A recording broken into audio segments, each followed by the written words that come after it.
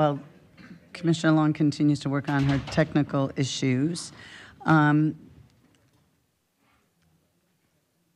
So I'd like to invite Reverend J.C. Pritchett from Faith Church, St. Petersburg, to come on up for the invocation. And if we could please stand, and if Commissioner Scott would lead us in the Pledge of Allegiance after. Welcome. Thank you. Let's pray. Almost 1 million of us reside in Pinellas County, some in mansions, others in mobile homes. Some sleep feeling the breeze on the beaches, others on windy park benches. White, black, brown, men, women, young, older, working, wealthy, entrepreneurs, and students. All of us depend on you, your staff, and numerous county employees for our safety, for transportation, for water, for housing, for support, and for your leadership.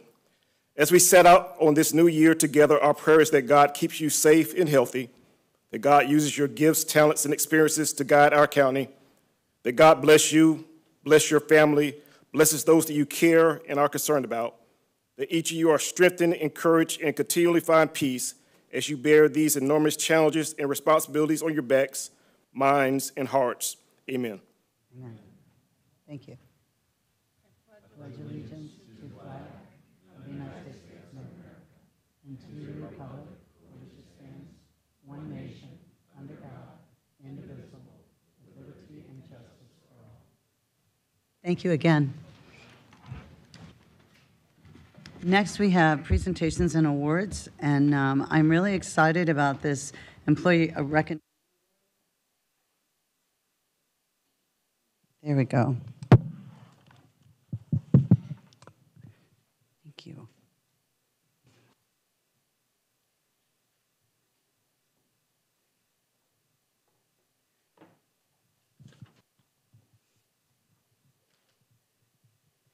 So every quarter we recognize an individual or several individuals or a team for outstanding accomplishments and service to our residents. Today, we are proud to present an award to the Financial Service Divisions in Safety and Emergency Services. This team oversees billing for each Sunstar ambulance transport, as well as the finances for the rest of the department. They took on the challenge of increasing the collections from insurance companies.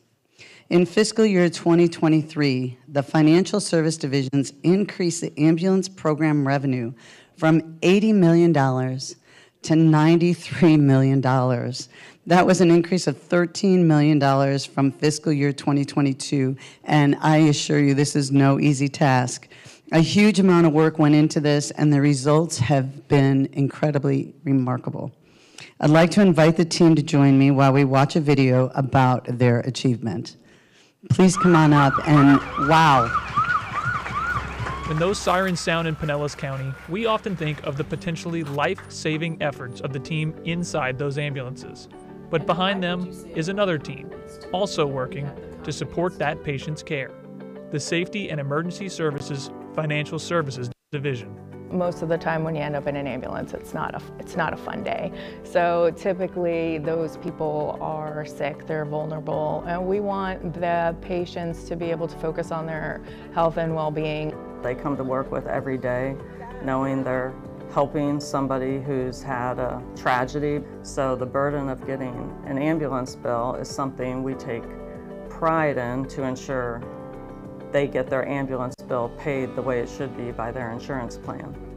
To meet rising costs and changes in the healthcare industry, the financial services team changed their process with the goal of increasing collections by 5%.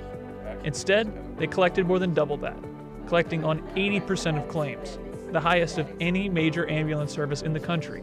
This helps keep tax rates low and enhance patient care. His transports are scheduled. We have him scheduled for 3 days a week. Assisting with transports and advocating for you to your insurance company are just some of the ways this team is working to serve Pinellas County residents and visitors. The regulations and navigating the system that's always changing is very challenging. And so I think when we are able to help a patient navigate their plan and get their claim paid and not have to worry about the bill, I think that's what makes our team special. We're their ally. We have purpose in what we do, and the job is bigger than us. We are actually the arms, the hands, the mouthpiece for a lot of our patients who can't do that on their own. So it makes you think about your own mother and father and grandmother in hopes that someone would do the same thing for them. It's rewarding because they get the help that they need, that they get the care that they need, and we had a hand in providing them that. Everybody shares the same passion to provide the best service possible to the citizens and visitors of Pinellas County. And at the end of the day, we're proud that we generate revenue that supports one of the best EMS systems in the country. And I truly believe that. Nice work, Pinellas County Safety and Emergency Services Financial Services Division. Outstanding, outstanding. You want to say something? Well, this is a small portion of the team, you know, but they come to work every day and they work really, really hard at keeping the taxes low, but helping out, you know, our residents. And I will tell you, when Jody come a short time ago and said we need another position, you know, where your dander goes up, and you know, but they said we're going to bring in $1 million. Well, they brought in way more than $1 million just out of that one position. So anytime you can have that type of results, but they've done so much more. They've outsourced Medicaid portions and things that are really complex, and they just really look at running an efficient group that brings down, you know, and keeps our taxes low, and like you said, gets our residents' bills paid. So great job for the entire team, and we're very, very proud of you. Anybody have anything to say? And your interviews were great. Great, and if any patient that's been transported, I know they are so incredibly grateful to you and your work. I just want to thank the team back at the office working right now who are not here, and thank our leadership team, Jim Fogarty, Lourdes Benedict, and Barry Burton for supporting our initiatives. Without the support, this wouldn't have been made possible. Anybody else have something to say? No. So I have proclamations for each of you, and then we also have a certificate. And please share with all of your team back at the office, and hopefully you all will hang this very proudly. So we have this recognition for you as well, and we're going to take a photograph if that's okay. Sure.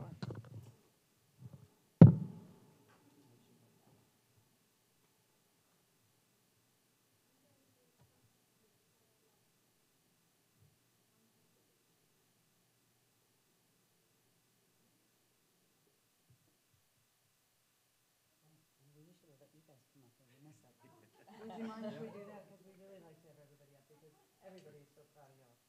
Sorry about that.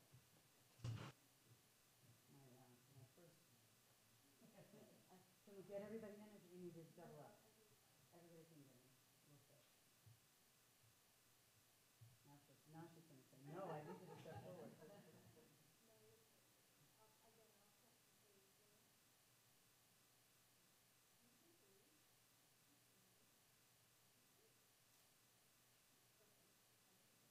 Thank you so much. Congratulations. It's outstanding work. Really amazing. Thank you so much.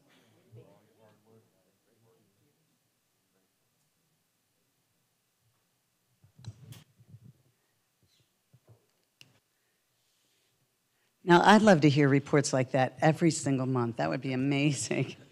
So I would like to invite Mrs. Gloria Campbell to join me up here.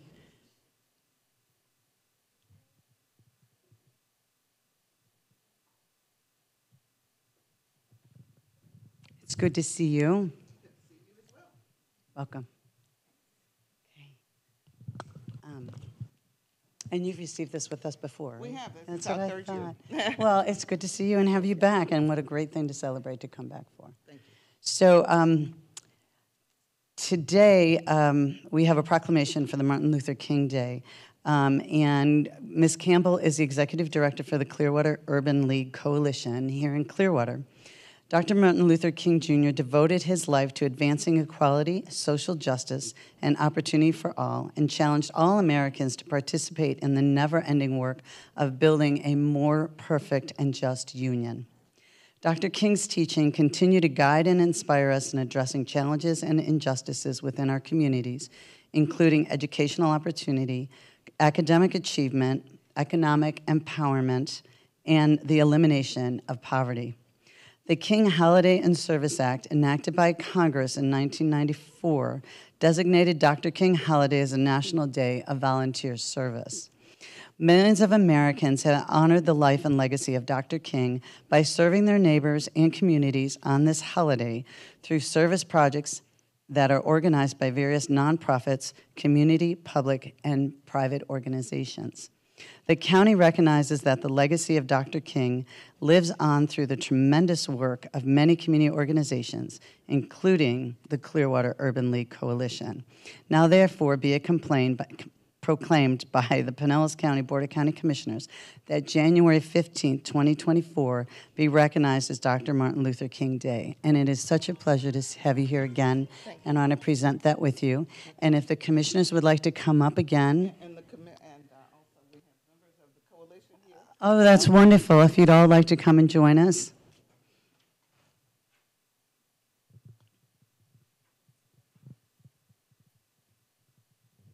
It's good to have you all here.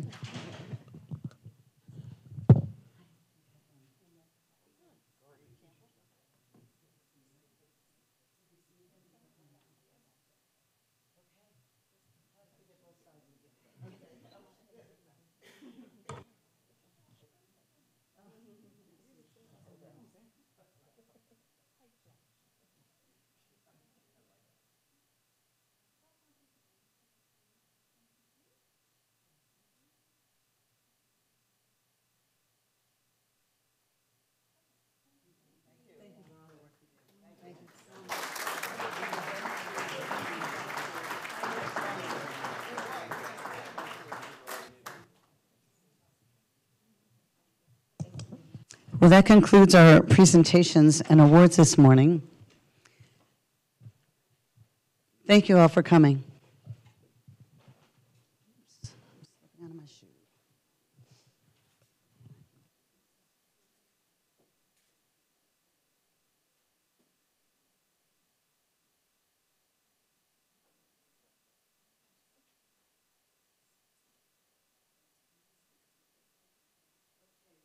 Move on to citizens to be heard.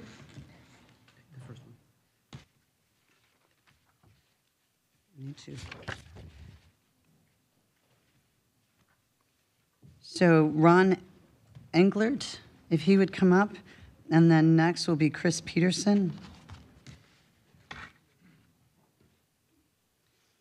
Ron, we'd ask that you state your name and your address, and you'll have 3 minutes. My name is Ron Englert. I live at 1612 St. Charles Drive in Dunedin. And I'm here to talk about the bridges for bicycles on the Dunedin Causeway.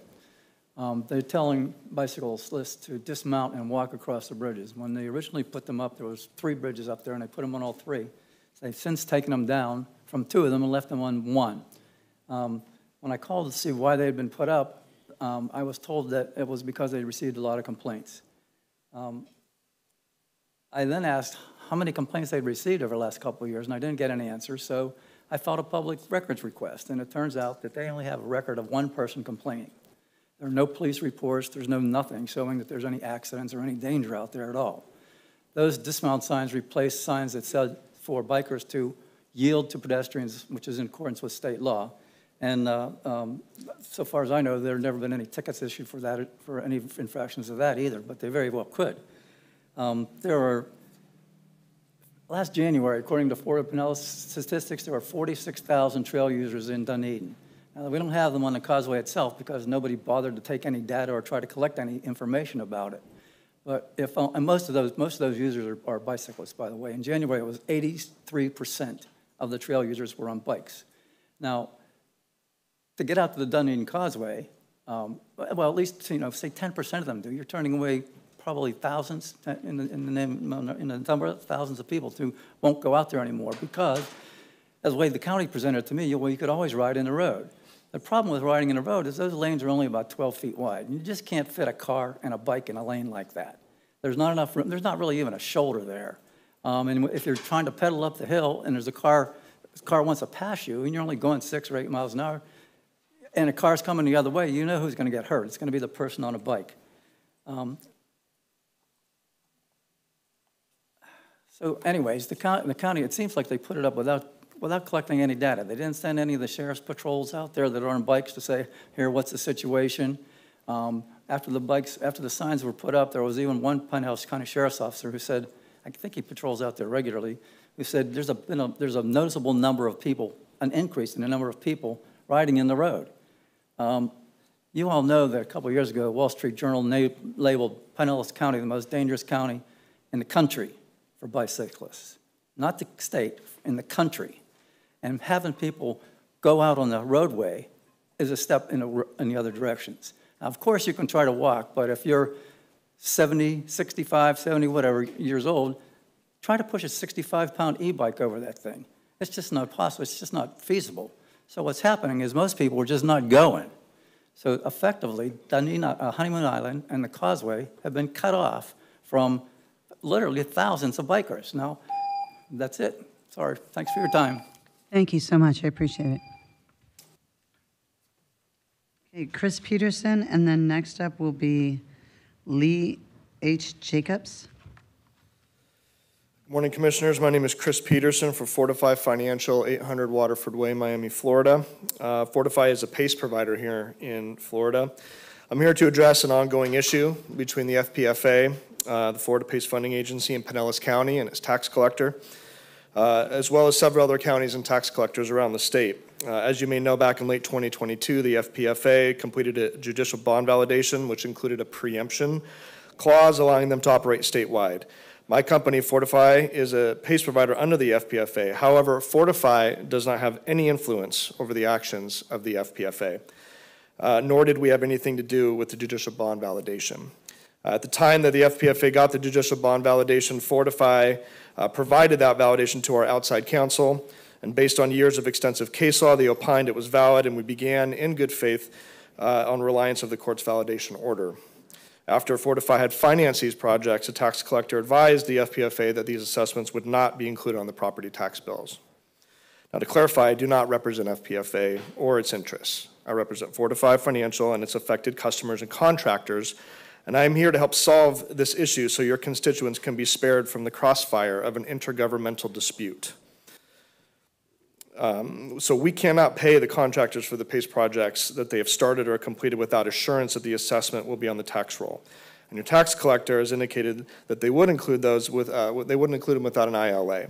So our proposed solution to this problem is a curative ILA, a short-term agreement that only encompasses the affected homeowners, allowing those assessments originated during that specific period of time to be placed on the tax rolls so the projects can be finished and funded, and our customers can repay this obligation in the manner they anticipated through the tax roll. I can send around a draft copy of the curative ILA after the meeting for your consideration. So we started originating assessments of good faith based on that judicial bond validation. Clearly, there are some disagreements about that, and the courts or the legislature is going to solve that issue, but we still have this issue of how to take care of your constituents and our customers. So again, we can resolve this with the curative ILA. I'll provide it to you, and I hope that we can find a way to resolve this. And I stand ready to work with you offline. Thank you very much. Thank you. Lee Jacobs, and then it will be Jeff Yeager.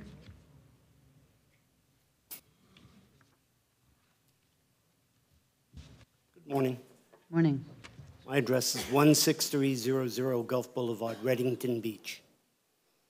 I'm here to inquire what the commission plans to do about the beach erosion on Reddington Beach. I appeared before you in December, and I appear before you again now.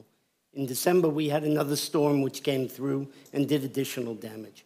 I can't imagine that this commission wants to preside over the destruction of Reddington Beach. And it's not going to be enough in hindsight to come in for a photo opportunity with the president or the governor to say, we're going to repair everything. People think it's for free. If FEMA comes in and repairs your property, they have a lien on your property. You have to pay that money back. Wouldn't it be wise to spend the money now to repair the beach and avoid this problem? And I find it very disconcerting that I have tried to get in touch with members of this committee, and nobody returns a telephone call. I find that to be very inconsiderate, and I can't fathom it. I'm no danger to anybody. please have the decency to return some phone calls. Thank you. Thank you. And I don't have your phone call on, or your phone number on here, but if you'd put it on here, I'd be happy to give you a call back. But I can tell you, I believe, Barry, later in your report, you're going to talk about the beach. So later in the meeting, there will be a discussion about and an update on the beaches. And so if you want to pay attention and watch that, and then I'll have Nick give this to you to put your phone number down, and I'll follow up with you. Okay? Thank you.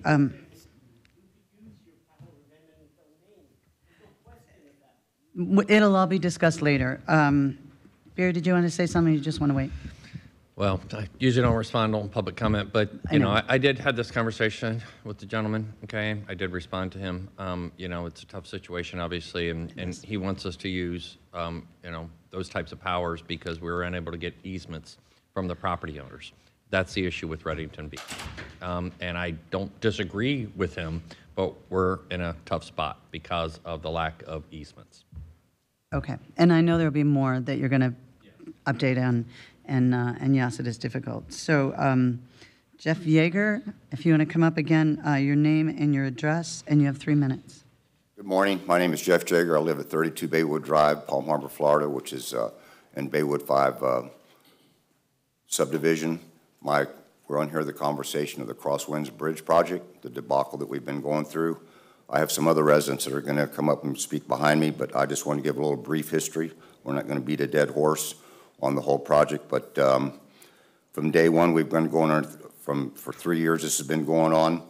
The storage problem along Crosswinds Drive that I addressed in the very beginning, that they took the materials from the West Winds Bridge and just dumped it on the easement on Crosswinds Drive. I was told that it was cost too much money. It would be labor intense to go out there and organize the storage things. As far as notification, when they did start the bridge project, with heavy equipment coming in, the residents got no notice that there would be bridge closures and delays for up to 30 minutes. We had a sewer spill on Sunrise Drive, which is a result from that. What ran for, 12 hours. There was no notification to residents, just a sign put up that don't swim in the canal. There's still debris underneath the bridge that needs to be addressed. I've contacted Robert Mentor and Mr. Edgar's office several times. The last update I got from the project manager, Robert, was that there's no information at this time. We were told that we would be follow-up from Mr. Edgar's office. That's never happened. We're not going to beat a dead horse. We just need a date for completion. I probably have a lot more information than what y'all do because one resident has contacts and spent half a day last week trying to get information about the company, which is evidently now in bankruptcy. But we just need a date. We've got debris along the side of the road that's been there for years. We've had a one-lane bridge for over a year, which caused numerous complaints in the neighborhood. We had neighbors arguing with each other. It would be sometimes when you go across the bridge, you have runners running the red light and who's going to back up and back and forth, but not to dwell on that. Just as a resident of Baywood 5 and Homer and Baywood Village, we just need a completion date on the bridge. Thank you. Thank you. Next is Mike Driscoll, and after Annette Spiker.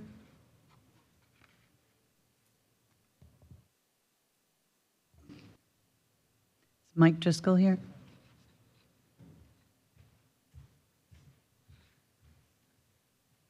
Okay, is Annette Spiker here?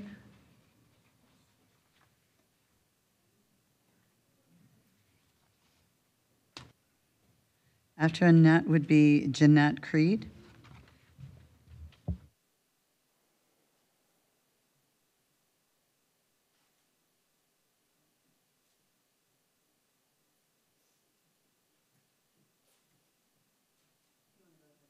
Go ahead and get started. Okay. Good morning. My name is Annetta Spiker, and I live at 95 East Winds Court in Baywood Village in Palm Harbor, Florida. I'm here today with other Baywood Village residents concerning dangerous, hazardous waste, debris, and abandoned equipment from the Crosswinds Bridge project that has been assigned CATS, County Assignment Tracking System 55119. Baywood Village residents have been held captive for 3 years now by an unscrupulous contractor who is currently in default on their Pinellas County, Florida construction contracts, leaving people with dangerous rubble and debris in their yards and a triangle staging area that contains flammable, hazardous waste and an unsanitary, smelly, unserviced portable toilet, construction equipment, etc. We are aware that our concerns regarding this dangerous rubble and debris have now been escalated up within agencies of Pinellas County and believe that CATS 55119 was opened due to our collective concerns being raised. Prior to this, we believe the county was primarily focused on dealings with the defaulting contractor. Therefore, we as a community are compelled to increase our visibility and get on the public record in order to clean up our neighborhood, reclaim our properties, and seek reparations where they are due. Many who were unable to attend in person today requested to sign a petition in support of the message that is being delivered. The petition has 230 original signatures from Baywood Village residents that are being submitted to the board this morning. Baywood Village residents are seeking resolution from Pinellas County on at least 4 separate issues. 1, completion of the Crosswinds Bridge project. The update from last Friday is that the county has approved a 10-day extension for AEB to show measurable progress on the Crosswinds Bridge project before the county determines whether to continue or terminate the contract. AEB has already turned an 18-month project into a 3-year catastrophe. How many more opportunities or extensions are they going to get? Every extension they receive, every accommodation they get has a direct negative impact to our residents.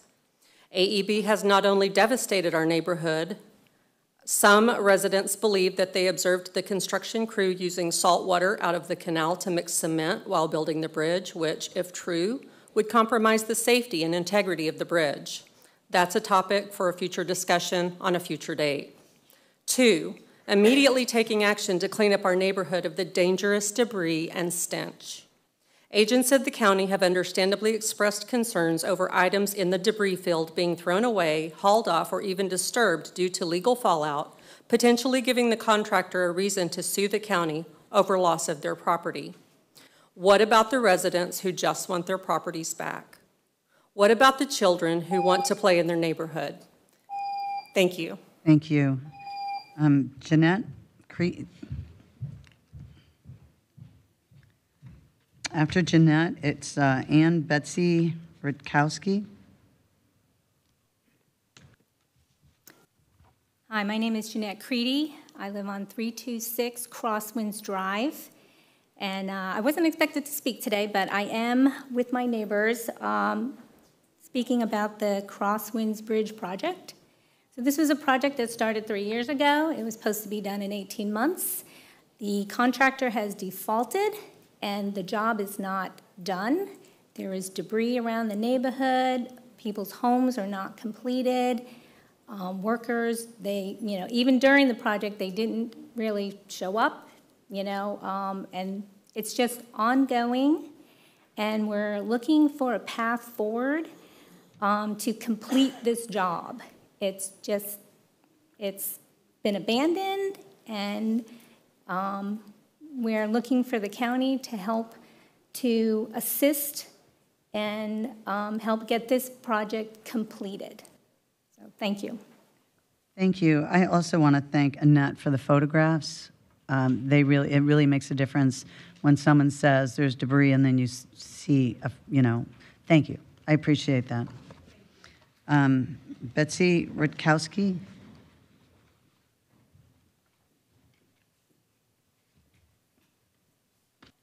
And next would be David Ballard-Geddes. I'm Betsy Rutkowski on 321 Crosswinds Drive, Palm Harbor. 321 Crosswinds Drive, Betsy Rutkowski. I'm on the same subject with the Crosswinds Bridge. Again, it was supposed to be 18 months. They told us promised all these things that were going to happen. We're concerned about the integrity of the bridge, by the way it was made by this defaulting contractor. And we want that to be looked into as well. As we said, there's a petition with 230 residents that are complaining about all of the problems we've had. It's gone over 3 years. It's now a community joke. Someone even dressed up as Halloween with signs that were at the bridge of all the different things that we've went through in the last 3 years. I also wanted to take note, as we do clean up, I was one of the spearheads from, you may remember, the beautification project the county put back a few years ago. Our community was one of those. So we had residents that raised, I think it was just a little over $30,000 of our own money to put into the beautification of that area. And the county put in, I think it was $60,000, $75,000. They put in new curbing, we put in new plants and trees, and we made the triangle that they're referencing, that you're seeing the pictures of, used to look like a park. Residents would come and sit with their dogs and meet in this area, and now it's just a dump. So not only do we want it restored, we want it restored back to the park-like way that it was to our community. We had curbing that we had put in, we had irrigation that was put in, all kinds of things, and it's all destroyed. So not only do we want you to clean it up, but we want you to clean it up in a manner in which it was before. And you would have record of the beautification projects back then.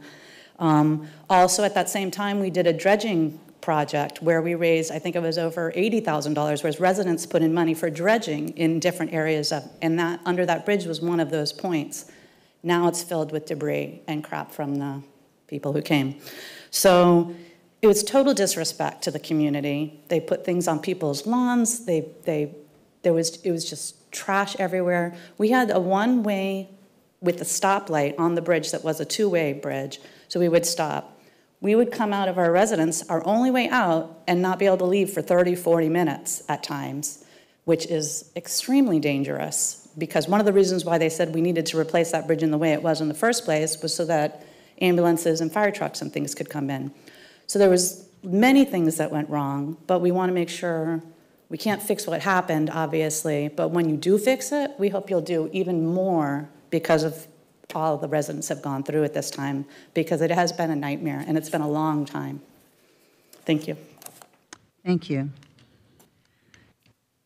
David Ballard Geddes, and then next is Greg Pound. Hi, good morning, Commissioners. David Ballard Geddes, Jr. I live at 802 Georgia Avenue in Palm Harbor. This government is a government claiming to be of the people, by the people, and for the people, as spoken of by Abraham Lincoln in his Gettysburg Address. The Federalist Papers reveal these three constitutions as the former, the latter, and the last resort. Such people of the former, by the latter, and for the last resort are people seen as being an enumerated class of people, nepotism embedded within Article 1, Section 2 of our existing Constitution. Such enumerated members have assailed itself constitutionally as a peacetime ship of war in Article 1, Section 10, here to capture land and water, seen as an act of reprisal, recognized as a letter of marque in Article 1, Section 8, Clause 11. Such peacetime ship of war is seen in the Declaration of Independence as that of one of prudence, a war of attrition, stating that a long train of usurpations, perfidy, and death, that mankind is more disposed to suffer, while evils are still sufferable. Our current Constitution, this war of attrition, is in total violation in and of itself when it constitutes itself as a letter of marque, as an act of reprisal in Article 1, Section 8, Clause 11, yet simultaneously prohibits such letters of marque and reprisals in Article 1, Section 10.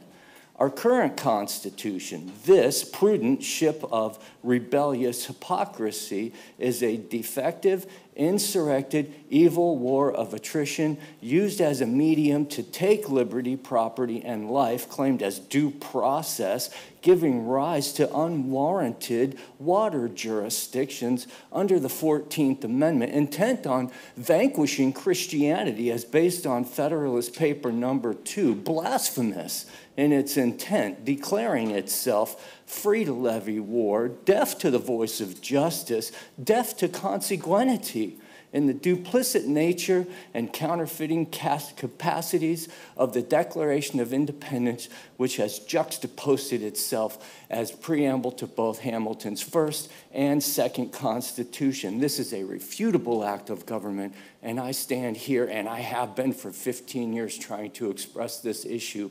Again, I am becoming tired. Thank you.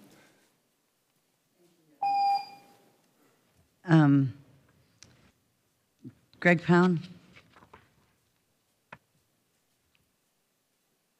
Greg Pound, Largo, Florida. A couple verses here. This comes out of Galatians and Corinthians. It says, "For we can do nothing against the truth, but only for the truth." Everything we do is going to produce truth. No matter what you do, the truth is going to come out. And it says in Proverbs, it says, "Buy the truth and sell it not." Our goal is to seek the truth. Whatever you have to pay, the whole budget, we want nothing but the truth in America. That's what we need in order to survive. Now, Paul said this. He said, "Am I therefore your enemy because I tell you the truth? Am I your enemy because someone's telling you the truth when you're supposed to be paying me to tell you the truth if you have to?" Let me tell you this. We are being sexually seduced as a nation. That parade yesterday, Martin Luther King parade, was so perverted. I couldn't believe it. It was the same thing as going down to the gay pride parade. When you got all the first floats are gay pride. You got them young girls in the bands dressed like almost with no clothes on, and the way they were dressing and the things they were doing. I just couldn't believe it. It's all sexual overtones. This is our next generation of young people. Their goal is to destroy our family. You go and see who's running our Hollywood, China. And they're pumping this trash in, all this filth, this violence that makes it look like these people can do whatever they want and nothing's going to happen to them. There's no consequences to choices. Listen, you look up Bill Gates, you look up Latvella up in Tallahassee, and you find out the sexual stuff that was going on in Tallahassee, where they were getting points. If they could seduce a woman that was married, a married woman, they had this game going on in the Senate and up there in Tallahassee. These are our next generation. And find out how many of them came from divorced families. When you divorce the family and you separate those children from their father and you separate them from their mother because their mother's going to have to work all the time, she can't be a mother, she can't be a home builder. We're under attack as a nation, and the weapon they're using is to destroy us morally. We're being morally destroyed. Our families are being destroyed, our next generation. I mean, we're in big trouble. You go look at the global demographics of the white population. We cannot even reproduce ourselves out of Canada, America, and Europe. We cannot even reproduce ourselves. You can get all the women you want pregnant. We are so down, and I mean, you can kill all the black people you've got in America. They've got 1 million of them in Africa. They're not going to stop having their babies, okay? You're not going to convince other cultures to destroy their family and kill their children, like the white culture. The white culture has bought into this genocide. This is a form of genocide that's happening here in this culture, and it's being pushed by white people. You look what Hitler said. You give us the women, we've got the men and the children. You give us the women, then we've got the men and we've got the children. And that's what they're doing. They're coming in, they're taking over the women, and now the men are following the women, or else they're destroying themselves. If we don't stand up and fight for what's right and live by truth and justice and go back to this Bible, we're in trouble. Okay, next we have a public hearing, item number 4. Thank you, Madam Chair. Agenda item number 4 is a proposed ordinance amending Pinellas County Code Chapter 86, which is related to the County Drug Paraphernalia Ordinance, providing for revisions to Section 86-106, clarifying definitions to align with recent statutory changes to exclude products for fentanyl testing equipment to promote the health, safety, and welfare of residents. The public hearing was properly advertised, and an affidavit of publication has been received for filing. No correspondence has been received by the clerk, and the matter is properly before the board to be heard. Okay, does anybody have any questions or comments?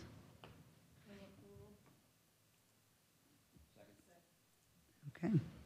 We have a motion by Commissioner Long, a second by Commissioner Scott.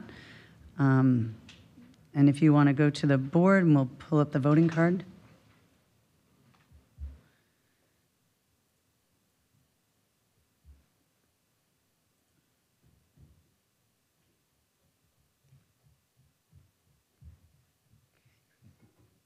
And it was supposed to come up. We got one more vote coming in. But we're not seeing the results?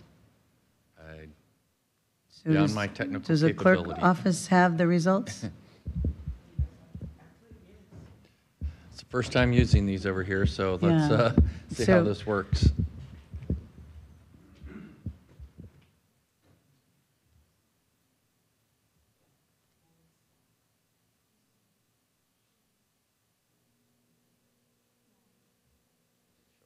Should we go to a voice vote? Yeah, So let all them- in favor, say aye. Aye. Any opposed? Okay, the motion passes unanimously. We'll go on to consent agenda. However, I do have a speaker who is pre-registered on Zoom, Leslie Lynchner, and she has issues with number 19 she wants to speak on. So if we'll let her come on first before we move on to the consent agenda. Is she with us? Leslie Lenchner, are you on Zoom? Can you hear us? If you are, can you please raise your virtual hand so we can unmute you?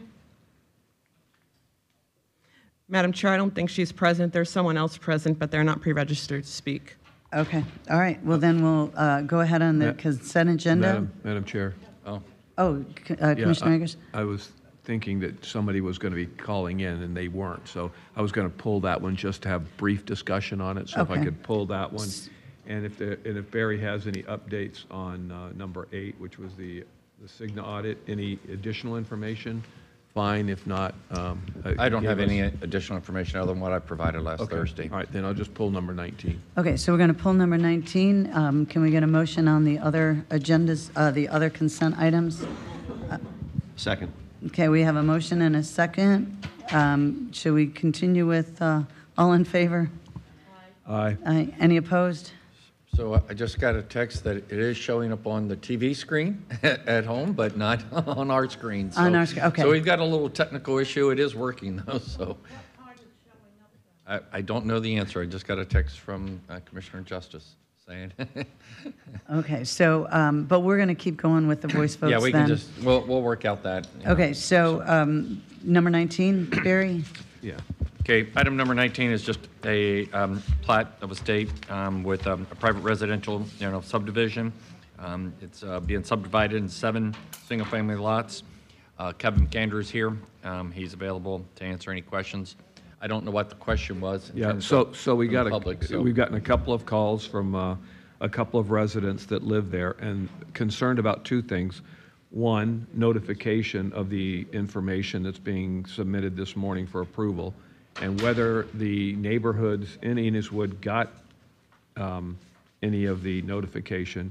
Secondly, the question was, and I thought I'd just let somebody that probably could explain it better than I could, explain what this motion or what this decision does, what this decision allows a developer to do once we've platted additional subdivision. And this is a subdivision that's in place, so there's additional land obviously nearby. That's just a little background and explanation would be helpful. Thank you, Madam Chair. Thank you. Barry, have we got, he wants to give us a Kevin's on his little. way up. I think he's wanting to look and read what's on the agenda. So Okay, thanks. here's what he's Good responding to have you here. Good morning, Madam Chair, Commissioners. Kevin McAndrew, BDRS Director. As stated, this is a 7-lot subdivision. The improvements on this subdivision, as far as the roadway, sidewalks, will be privately owned and maintained. There are 2 tracks within the subdivision. One is a retention area. The second one, as I mentioned, is the private right-of-way and sidewalk improvements. What the approval of this plat does is allow the plat to be filed, which in turn would allow then the individual lots to be sold and closed on, and each of these lots to be moved forward as far as a single-family home and accessory improvements being built out. Kevin, on that, are these individual lots within the subdivision, or is it some land that's been added to part of the subdivision? I can't remember. These are 7 individual single-family lots. That are already within the subdivision? Yes, that have been created within this overall parcel. So the question and concerns about what those effects might do on the neighborhood are minimal as far as the number of lots that are already there, number one, and number two, the few lots that would be added, not a big deal. So for clarification purposes, the plat doesn't move forward until a development like this goes through a full site plan approval. So this project has already gone through, vetted out through site plan approval, engineering, environmental, and it's only when that site plan approval is in place that the plat can then move forward to this board. Thank you. Appreciate the explanation. Any other comments or questions? Move approval. Okay. We have a motion and a second. All in favor? Aye. Aye. Any opposed? Okay.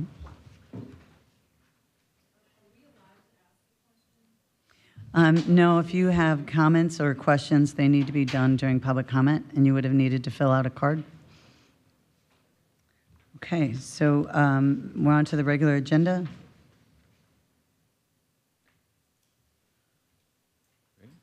Barry? Yep. Item 23, this is a participant amendment with Bank of America. This is for our electronic payment provider at 25 point-of-sale locations where people may use their credit card. Move approval. Got a motion and a second. Any discussion? No? All in favor? Say aye. Aye. Any opposed? Motion passes unanimous. Number 24. Ranking of firms with Wanamaker Jensen Architects. This is for the design services for the Palm Harbor Community Agency Recreation Center project. So this is the design consultant, $1.2 million. Overall project cost approximately $11 million. Commissioner Egger has a question. Yeah, just if somebody, excuse me, is this mine? Busy morning. I guess it is mine. Excuse me. Somebody could just maybe give an update on the time frame. My understanding with this was really coming back to us in March or April, May timeframe of last year. So I just wanted to get some clarification on where we are, not only with the timing for this work, but are we now on schedule to move forward once this is done to bidding and that, for the contracting? Yeah, this will kick off our design team to work with Palm Harbor and get that project designed. We're looking to hopefully kick off construction towards the end of this year, and per their contract, they're contracted for 2 years, and that includes construction administration. Delays? Delays in the past have been just working through the contract itself. There was some confusion about whether we could split the project into programming and then the rest of design. And so we went through that process, found out we could not, so then we bundled the entire design services together into this contract. Okay, so right now we're ready to move forward. That's correct. Okay, thank you. Commissioner Scott. Thank you, Madam Chair. And the source of funding for this, is this 100% penny funding? Ready for Pinellas. Okay, great. Thank you. This was on that original 2017 list. Got it. Any other discussion? And it was, on top of that, it was, I think, originally on the last penny cycle, and because of financial issues that came up during the penny, it was removed. And then when we went to 2017 to the residents, we told them, again, that's a priority for the next cycle.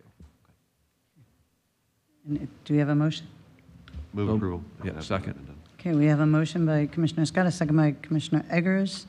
All in favor, say aye. Aye. Aye. Any opposed? No. Motion passes unanimously. Number 25. This is NMSTU for Tierra Verde Community Association for tennis and pickleball court improvements, $11,500. Second. Any discussion? Yes, it is. Any discussion? So we had a motion by Commissioner Flowers, a second by Commissioner Long. All in favor? Aye. Any opposed?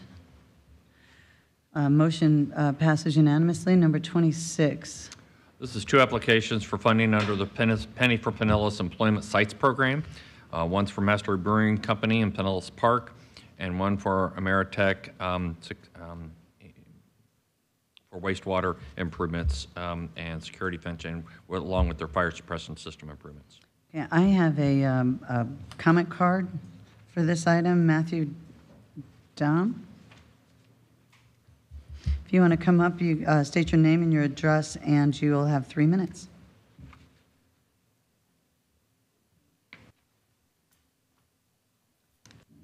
My name is Matthew Dom. Address is 2844 67th Way North, St. Petersburg, Florida. I am the CEO and founder of Masteries Brewing Co.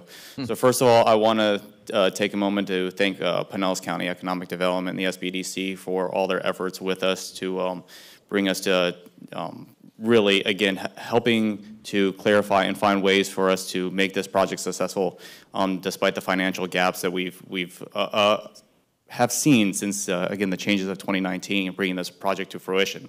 So to start with, Masteries Brewing Co. has come leaps and bounds since its first inception in 2014, but the key aspect of everything that we participate, which, again, is why the craft beer culture has become such a beloved entity into the different communities that we participate. And I feel quite confident that I can say throughout Pinellas County, from the city of St. Pete Beach, where we are, all the way up to Dunedin, Tarpon Springs, city of St. Petersburg, everybody has found that their craft beer or craft brewery has become a real heart and staple in the community that invests so much, not into just jobs, but into the philanthropic work and as well as tourism into their community. So with this expansion, this allows Masteries Brewing Co. to more than triple its operations, as well as expand its operations into new product segments that we are not currently able to, basically able to manufacture. With that, it's going to bring countless new jobs. With this new facility, we're estimating we're actually going to be able to put over 100 people to work on it. We're talking about a full-on fledged beverage manufacturing entity that, again, with my visit recently to the manufacturing summit put on by PCED and the City of Pinellas Park, we've been able to see that manufacturing leads Florida in the economics for providing more than sustainable incomes for families. So right now, leading 10 to 15% higher percent of income for individuals. So with this, of course, manufacturing requires equipment, costly equipment. Everything is medical grade stainless, putting in large infrastructure for everything from water to gas to sewer to making vast, investments into our infrastructures to support that. With that being said, we pay state taxes, we pay federal taxes, we pay manufacturing taxes, we pay sales taxes. So we are an economic engine that becomes a love of work, play, and into the community that allows us to be something different that creates a culture for a community and its people, its workers, and everybody who partakes in it and sees it to be proud of and more than welcoming it, and really, again, becomes a, I can't go back to anything more than saying an overall economic engine that is both about the love of what you do in your community and partaking in your community. So what we are asking, and again, since, as mentioned, working with the city of Pinellas Park, and we've been working on this project since 2019, and as we've seen, the economic ways have drastically changed. Our budget has just now exceeded because of those costs. And what we want to do is make sure that we don't miss any step in executing 100% of what we said we're bringing and putting as many people to work as we possibly can, while also bringing in new opportunity for growth, economics, business in the city of Pinellas Park that will really lead the way for future generations to come. Thank you. Thank you. Any other discussion on item 26? Commissioner Scott. Thank you, Madam Chair. On the Ameritech request, I didn't see an ESP score on that one, unless I missed it. But I didn't Teresa's coming up. Okay. On the attachment of the one-pager, it should give you that at the very top. I didn't see it. Maybe I missed it, but yeah, sorry. I'm trying to find it myself real quick. The CEO of Ameritech's here as well, just if you wanted to say hello. He actually is relocating his business from California to Dunedin, so it's pretty cool. All right, find it. Oh, you're right, it's not on there, and I do apologize. Going back from memory, they did very well. They were at a 92. 92. I appreciate that. And if I'm not correct with that, I will follow up, but I'm pretty sure it was a 92. I appreciate that. And just for residents that may be watching here, you know, as we're providing tax dollars to business for economic development and business expansion, can you just talk about, you know, how we hold those companies accountable to make sure that they follow through with the things that they say that they're going to do? Absolutely. Love to be able to talk about that because it's my tax dollars too.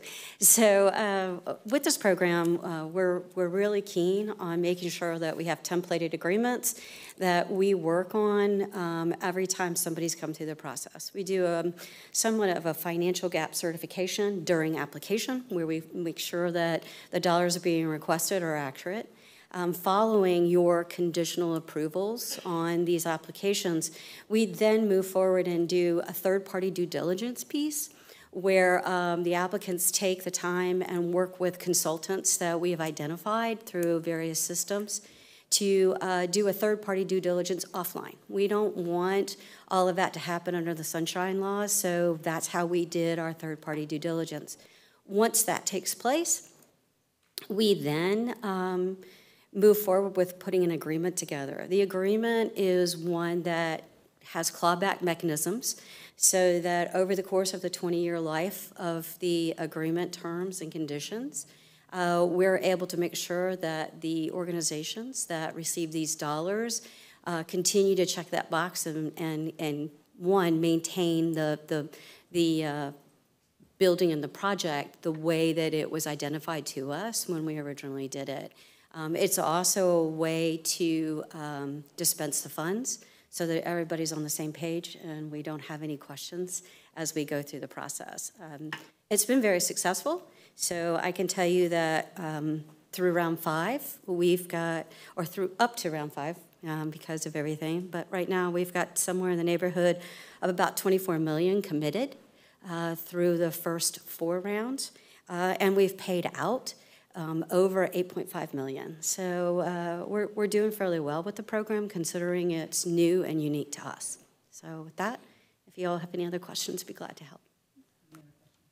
Thank you very much. Commissioner Flowers.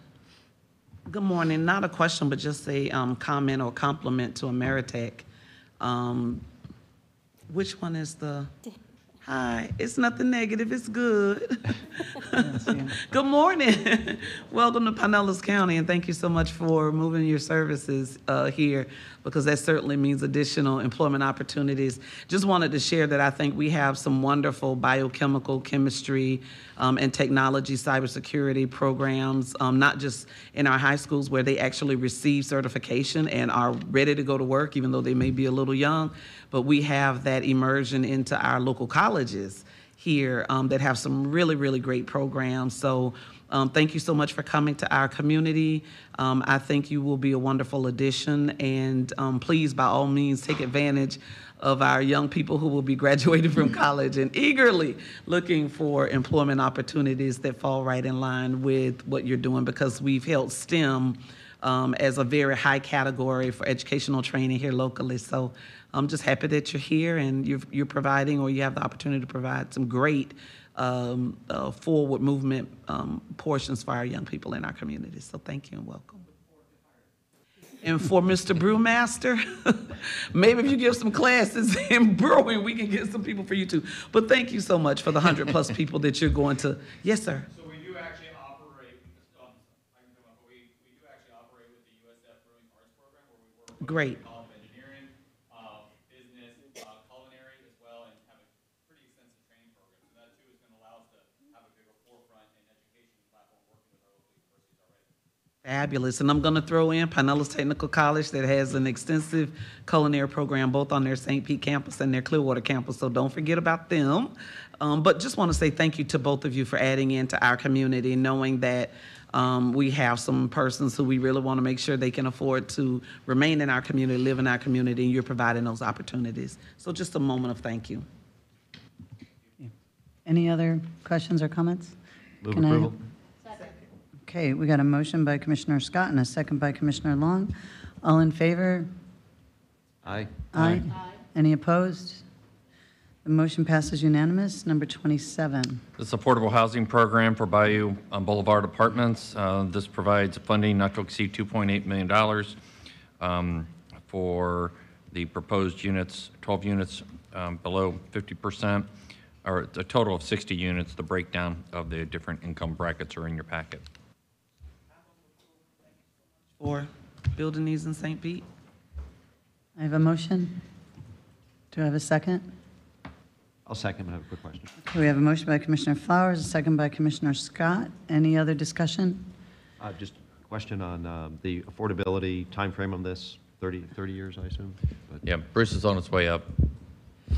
And this program, is really possible, and, we continue to struggle with the overall cost of these projects. The subsidy necessary to meet income thresholds continues to rise.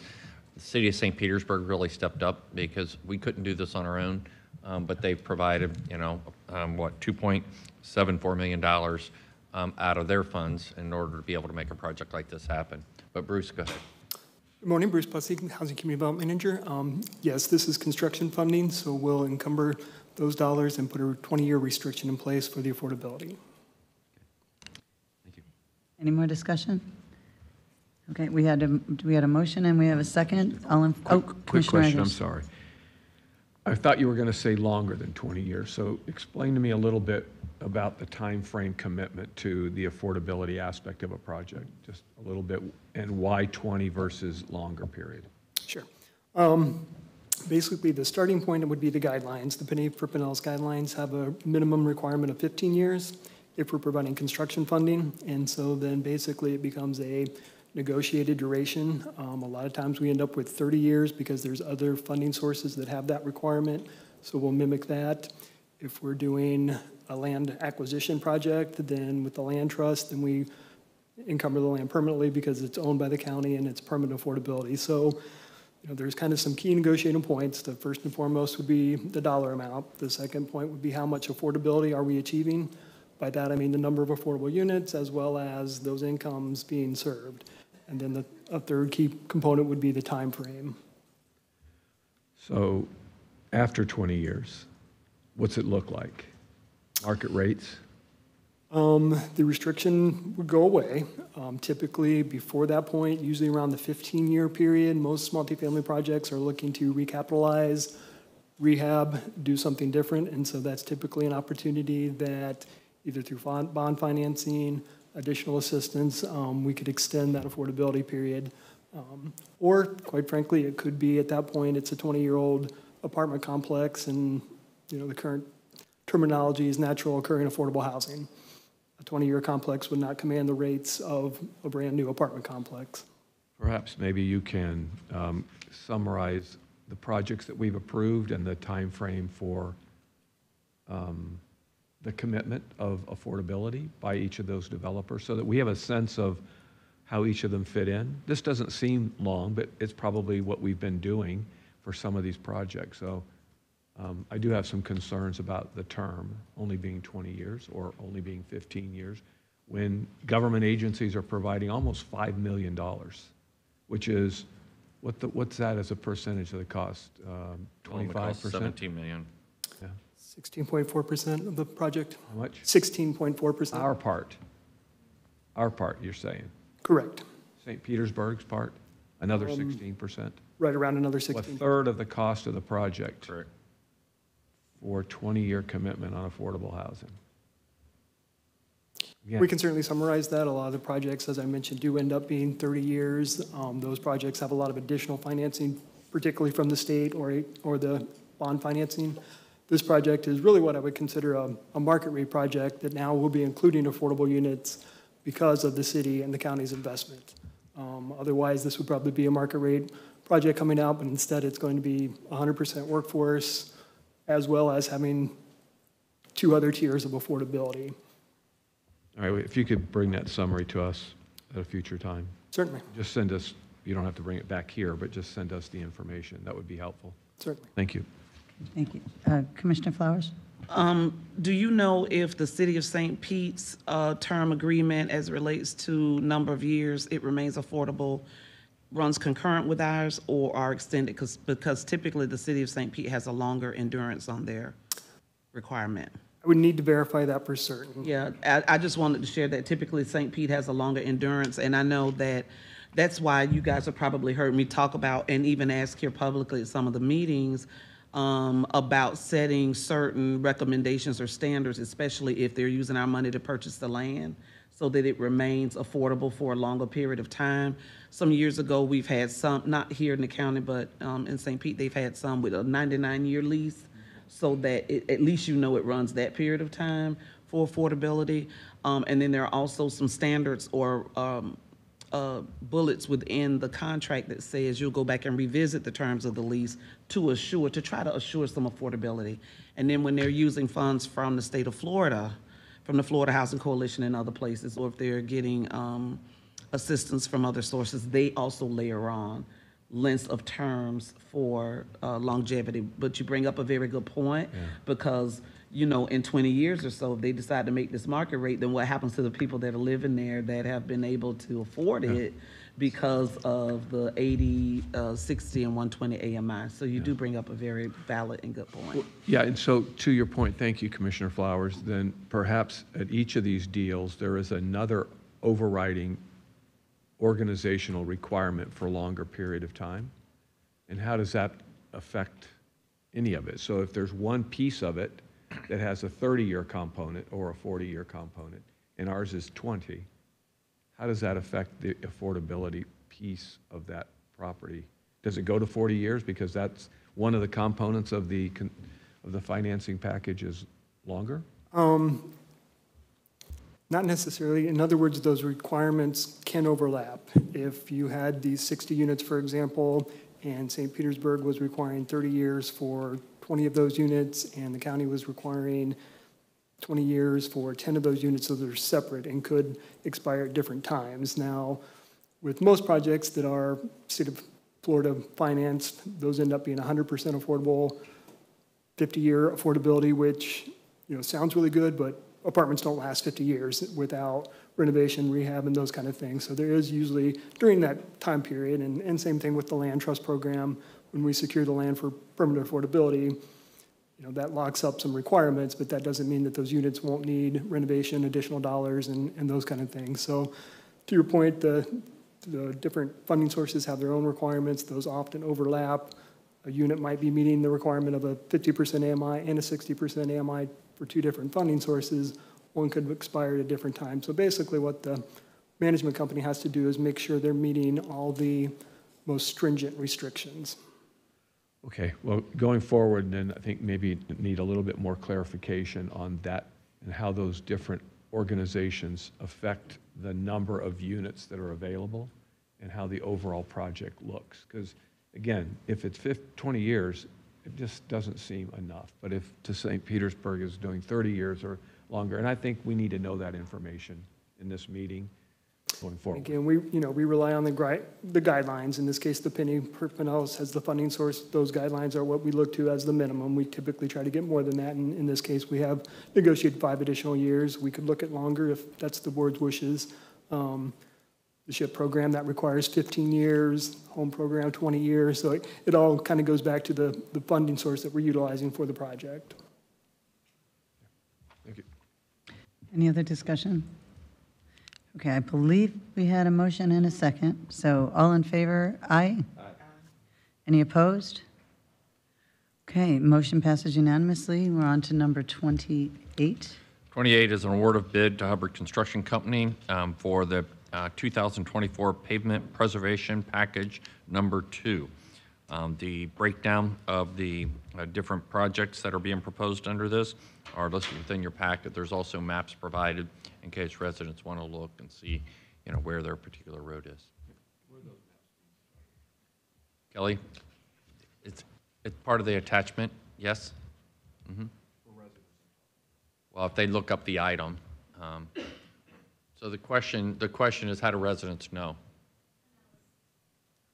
I can't answer that. Yeah, I understand. My understanding is the maps are attached. Kelly Hammer-Levy, Public Works Director. You can just go to pinellas.gov and type in resurfacing in the search box, and the whole page will pop up with the schedules, the map, everything you'd want to know about our road resurfacing program. But the maps are... There should be a map attached to the agenda item for package 2, yeah. Just specific to package 2.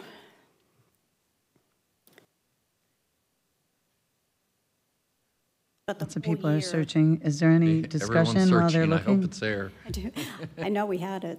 The whole year's worth of programming is on the map online. So it isn't just this package.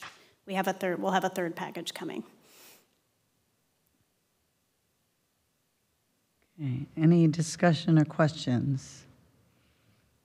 Do we have a motion? Are we not ready? Got a move approval from Commissioner Long, a second by Commissioner Flowers. Any other discussion or questions? Commissioner Scott. Thank you, Madam Chair. I have some notes here when I was doing my agenda review about carry forward funding in penny and transportation millage, but I don't see that. It must have been in one of the attachments. Okay. I don't know what I you was were just wondering referring if the carry forward funding was already allocated to future projects. But I can't seem to find that in the notes, though. Whether it's Penny for Pinellas or it is the Transportation Trust Fund, they both carry forward into those programs. Okay. And so if we're going to do programs regardless of the year, if we have to carry it forward, it's still accomplishing the same thing. Have we already done a resolution to carry that forward? We did one, and we may be doing another. It's at the next meeting. Okay. All right, thanks. So Kelly, I don't see the maps on here. I'm sure they're in here someplace, but I just don't see them. And and do the site that you're talking about also give the estimated period of time when each of these projects are going to be done? Is that so that folks can understand when? Why don't we send out a link to that to commissioners, so where you can see all the different packages. She's saying that it does have a time period for all the road projects are prepared. And again, you're going to have another package coming up, package 3, that'll be added to that list. And so this is the second one. There's also a third one. Okay, we have a motion and a second. All in favor? Aye. Any opposed? Motion passes unanimous. We're on to number 29. Item number 29 is the long-awaited Grand Canal Maintenance Dredge Project, and this is being awarded to Gator Dredging. Again, this is being paid for under federal funds, which makes this eligible, and it's the way we were able to accomplish this, $1.39 million. Move approval. We got a motion by Commissioner Scott, a second by Commissioner Long, and thank goodness this is finally coming here. All in favor? Aye. Any opposed? Passes unanimously. I'm sure the people in Tierra Verde will be very happy. On to number 30. Item 30, this is amendment number 2 with the Florida Department of Transportation for the way in which we establish terms and conditions for traffic maintenance and compensation. Okay, any discussion or questions? Move approval. A motion by Commissioner Scott, second by Commissioner Flowers. All in favor? Aye. Any opposed? Motion passes unanimously. We are on to number 31. It's a grant agreement with the Tampa Bay Estuary Program for Joe's Creek Restoration Phase 2. This provides $454,000 as passed through to do infrastructure. There's no county match required. Second. We have a motion from Commissioner Flowers, second by Commissioner Scott. Any other discussion? Seeing none, all in favor, say aye. Aye. Any opposed? Motion passes unanimously. Number 32. This resolution application is to receive Emergency Medical Services Trust Fund monies for pre-hospital emergency medical services. So these are state of Florida funds that are annually dispersed. We had a package that was submitted, and the award of $140,000 will be used for a pilot program for a consultant for the 911 opioid overdose response addiction specialist, an EMS professional education, EMS public outreach, and a rehabilitation unit vehicle to support our EMS rehabilitation operations. There's no match funds required with this grant. Okay. We've got a motion from Commissioner Long, second from Commissioner Flowers. Any other discussion or questions? Seeing none, all in favor? Aye. Aye. Any opposed?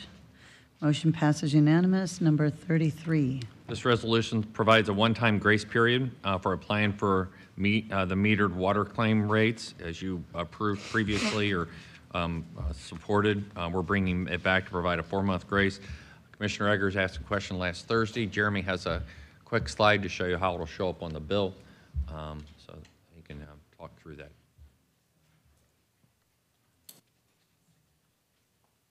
Good morning, Jeremy Wall, Utilities. So there's a lot of information on these slides. I don't intend that you need to digest all of that. But I did want to show you quickly, this is what the portal looks like today on the left side. There is currently no reclaimed data available to customers.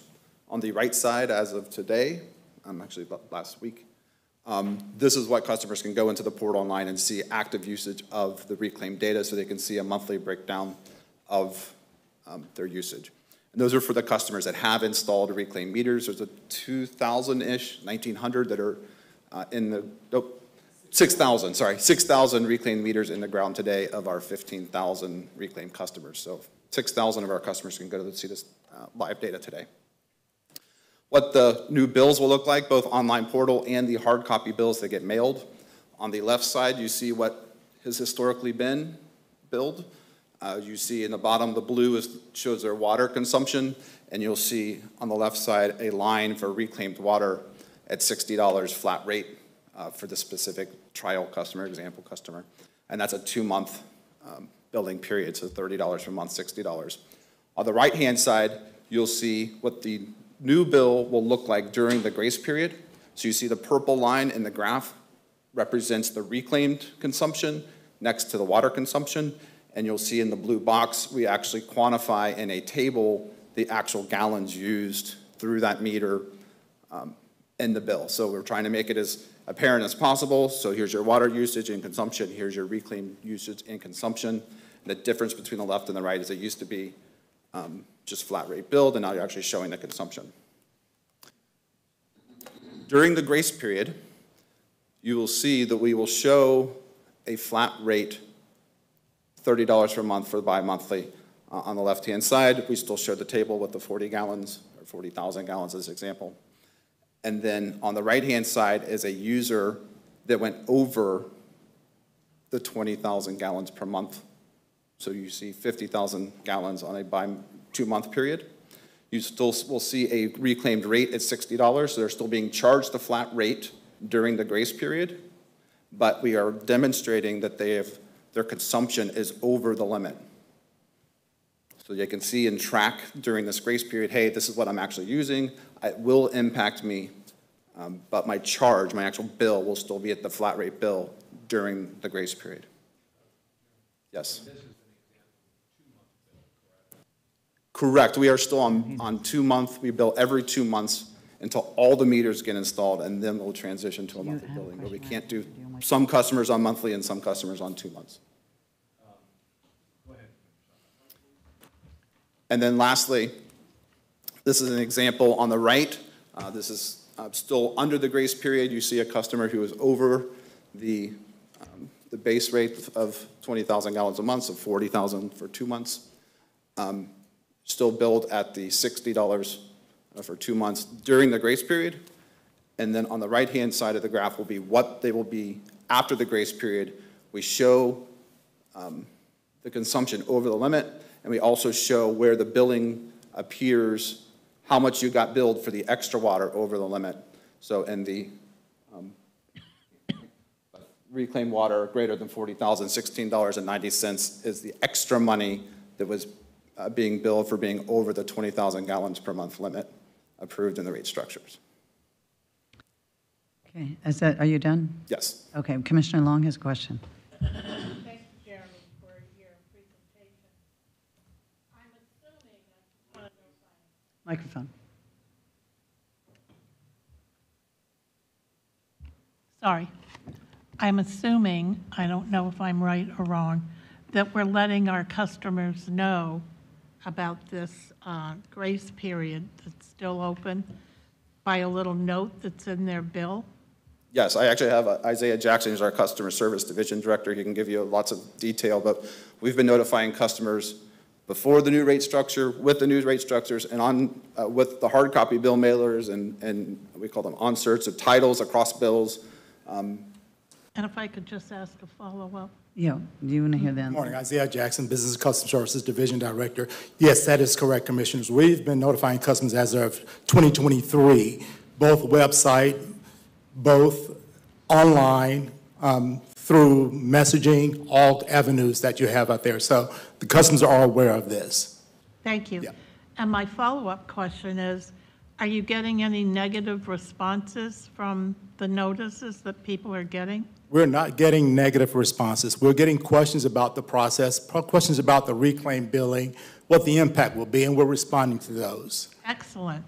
So if I could just, Jeremy, can you let us know, please, if in the future you start getting complaints from our citizens? Yeah, we do expect feedback. So we just ran a report this morning. So of the 6,000 meters that we have installed, that we've been able to go and review data, about 2,000 of them are over the 20,000 gallons per month.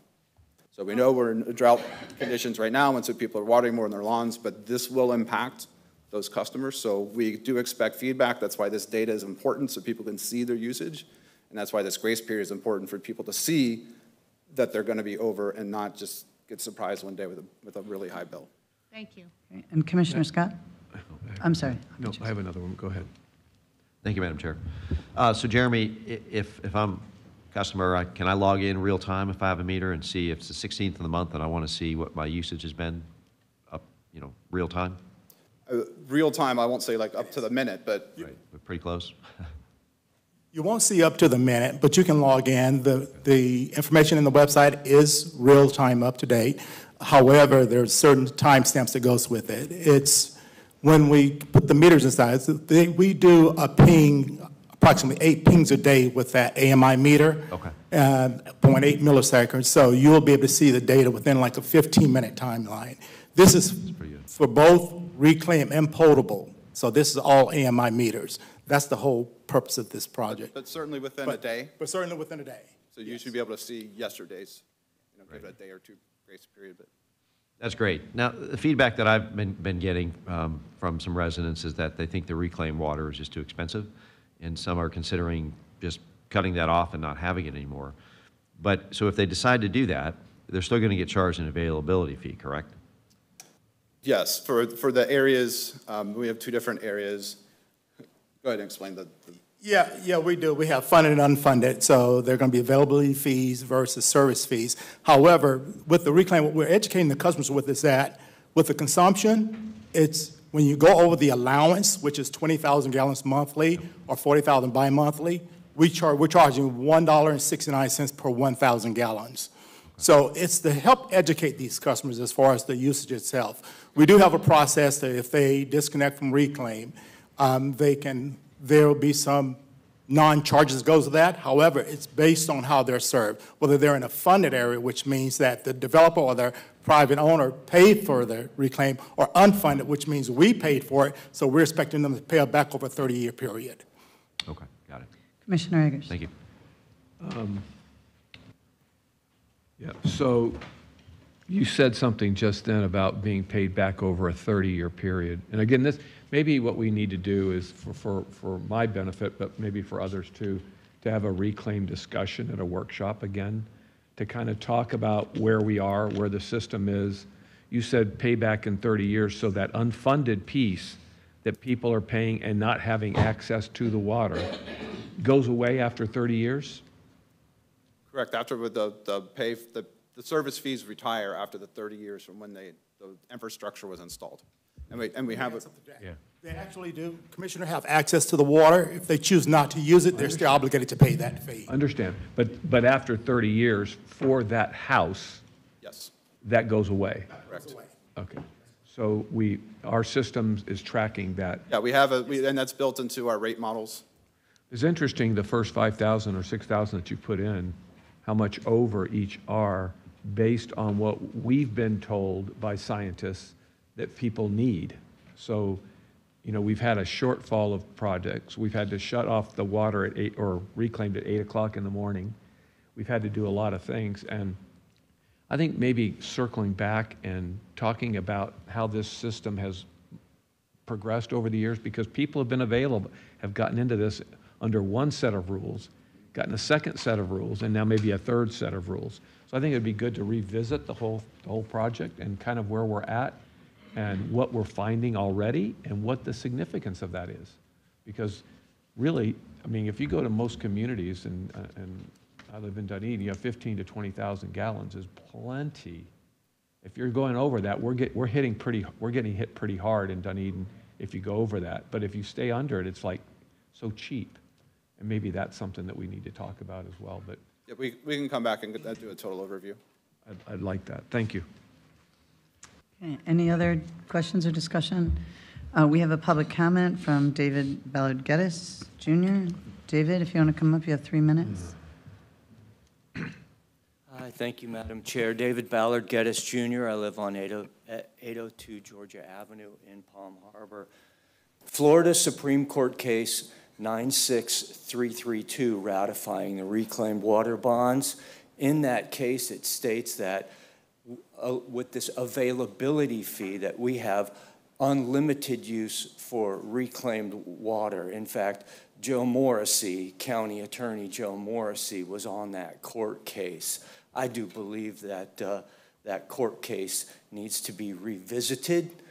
Should you be changing the rules with metering reclaimed water, and that this now availability fee, plus you have to pay the addition of a metered charge. I feel as though us, the residents, are getting set up. Back in the 1970s, when the developers came through here, unbridled development took place, equipping every home with a sprinkler system, deliberately, legislatively aggregating the water supply so that they could contrive and invoke such invocation as this reclaimed water occupation, pulling a variance on the residents, claiming eminent domain rights based on House Bill 639. Reclaimed water is intended to be soldiered inside of our homes for laundry and toilet use, so they can replumb our homes and levy into the equity of our homes to pay for that kind of contrivance. I think we have a setup going on here. We have to pay for a backflow charge on our water bill as well. Yet Senate Bill 64 says that they want to add reclaimed water directly to the potable water supply. They're injecting reclaimed water directly into the aquifer over in Riverview area, and then pumping it. We need to sit down and talk about this issue here. We can go about things a little bit differently. We seem to have a lot of hedge fund operations taking place, no conservation taking place, completely mismanaged use of water supply based on the 14th Amendment. We have issues. Thank you. Thank you, David. Any more discussion? Move approval. Got a motion to approve from Commissioner Scott. Second. Second from Commissioner Long. Dave, was that a motion or I have a question? I'm good. Okay. All in favor? Aye. Aye. Aye. Any opposed? Motion passes unanimous. Go on to number 34. Number 34, we're asking for ratification of the initiation of litigation in the case referenced in your agenda. It was a petition for an emergency temporary injunction to prevent illicit discharge of sewerage. We're also seeking a follow-up permanent injunction. The defendant had agreed to entry of the emergency injunction, so we're looking to see if compliance comes before we see what further steps are needed. Do you have any questions or discussion? Move approval. Motion by Commissioner Eggers. I just wanted to ask. Commissioner Long has a question. John, I know it says the case number, but where in the county is this going on? I believe it's in Pinellas Park. How long has it been going on? It was discovered in November, end of November, and we took steps as soon as it was brought to us. I believe there was and this is from memory, this is not all here, but I believe there was an RV on the property that had discharges coming from it going into a retention pond, and then that in turn popped off into a water body. When that was discovered, we sought the emergency injunction with the chair's approval to move forward. The defendant agreed to the entry of the temporary injunction to stop every activities that were in violation, and that's what I know at this point. If there anything further, I'd have to get further information myself. So are we monitoring it to ensure that they did? Yes, we're ensuring compliance at this point, and to the extent that they were to violate the temporary injunction, they'd be in violation of a court order. We'd be seeking the power of the court to enforce their order to do that. All right, thank you. Yes, ma'am. We have a motion from Commissioner Eggers, second from Commissioner Scott. Any further discussion? Seeing done, all in favor? Aye. Any opposed? Motion passes unanimous. Do you have any reports from the county attorney? Just that you should have received the updated quarterly litigation report and by email. If you have any questions about that, please reach out. And we're on to number 36, County Administrator. Yes, Commissioner, so you asked for a update on all of the beach nourishment projects or efforts that are currently ongoing. So I'm going to provide a brief summary. We also have Kelly Levy and Joe Silverboard here that can provide any follow-up detail that or questions you may have. So as you know, this has been going on, for a long period of time. The Assistant Secretary of the Army for the Corps of Engineers, his name is Connor. So ACA Connor, he met with Senator Scott and Senator Rubio and at our chair's request, and they've really kind of deferred the Army Corps to the WERDA report. So the WERDA report is going to be coming out later this month. They're waiting on that. The WERDA is a bill that we could add language to that would compel the Corps to recognize and modify these procedures. So the procedures that they've taken, which is the change from what they've done for the past 30 years or longer, was really an interpretation issue within the Corps. So the WERDA language could compel compliance with what we're requesting, in essence, to incorporate past practice.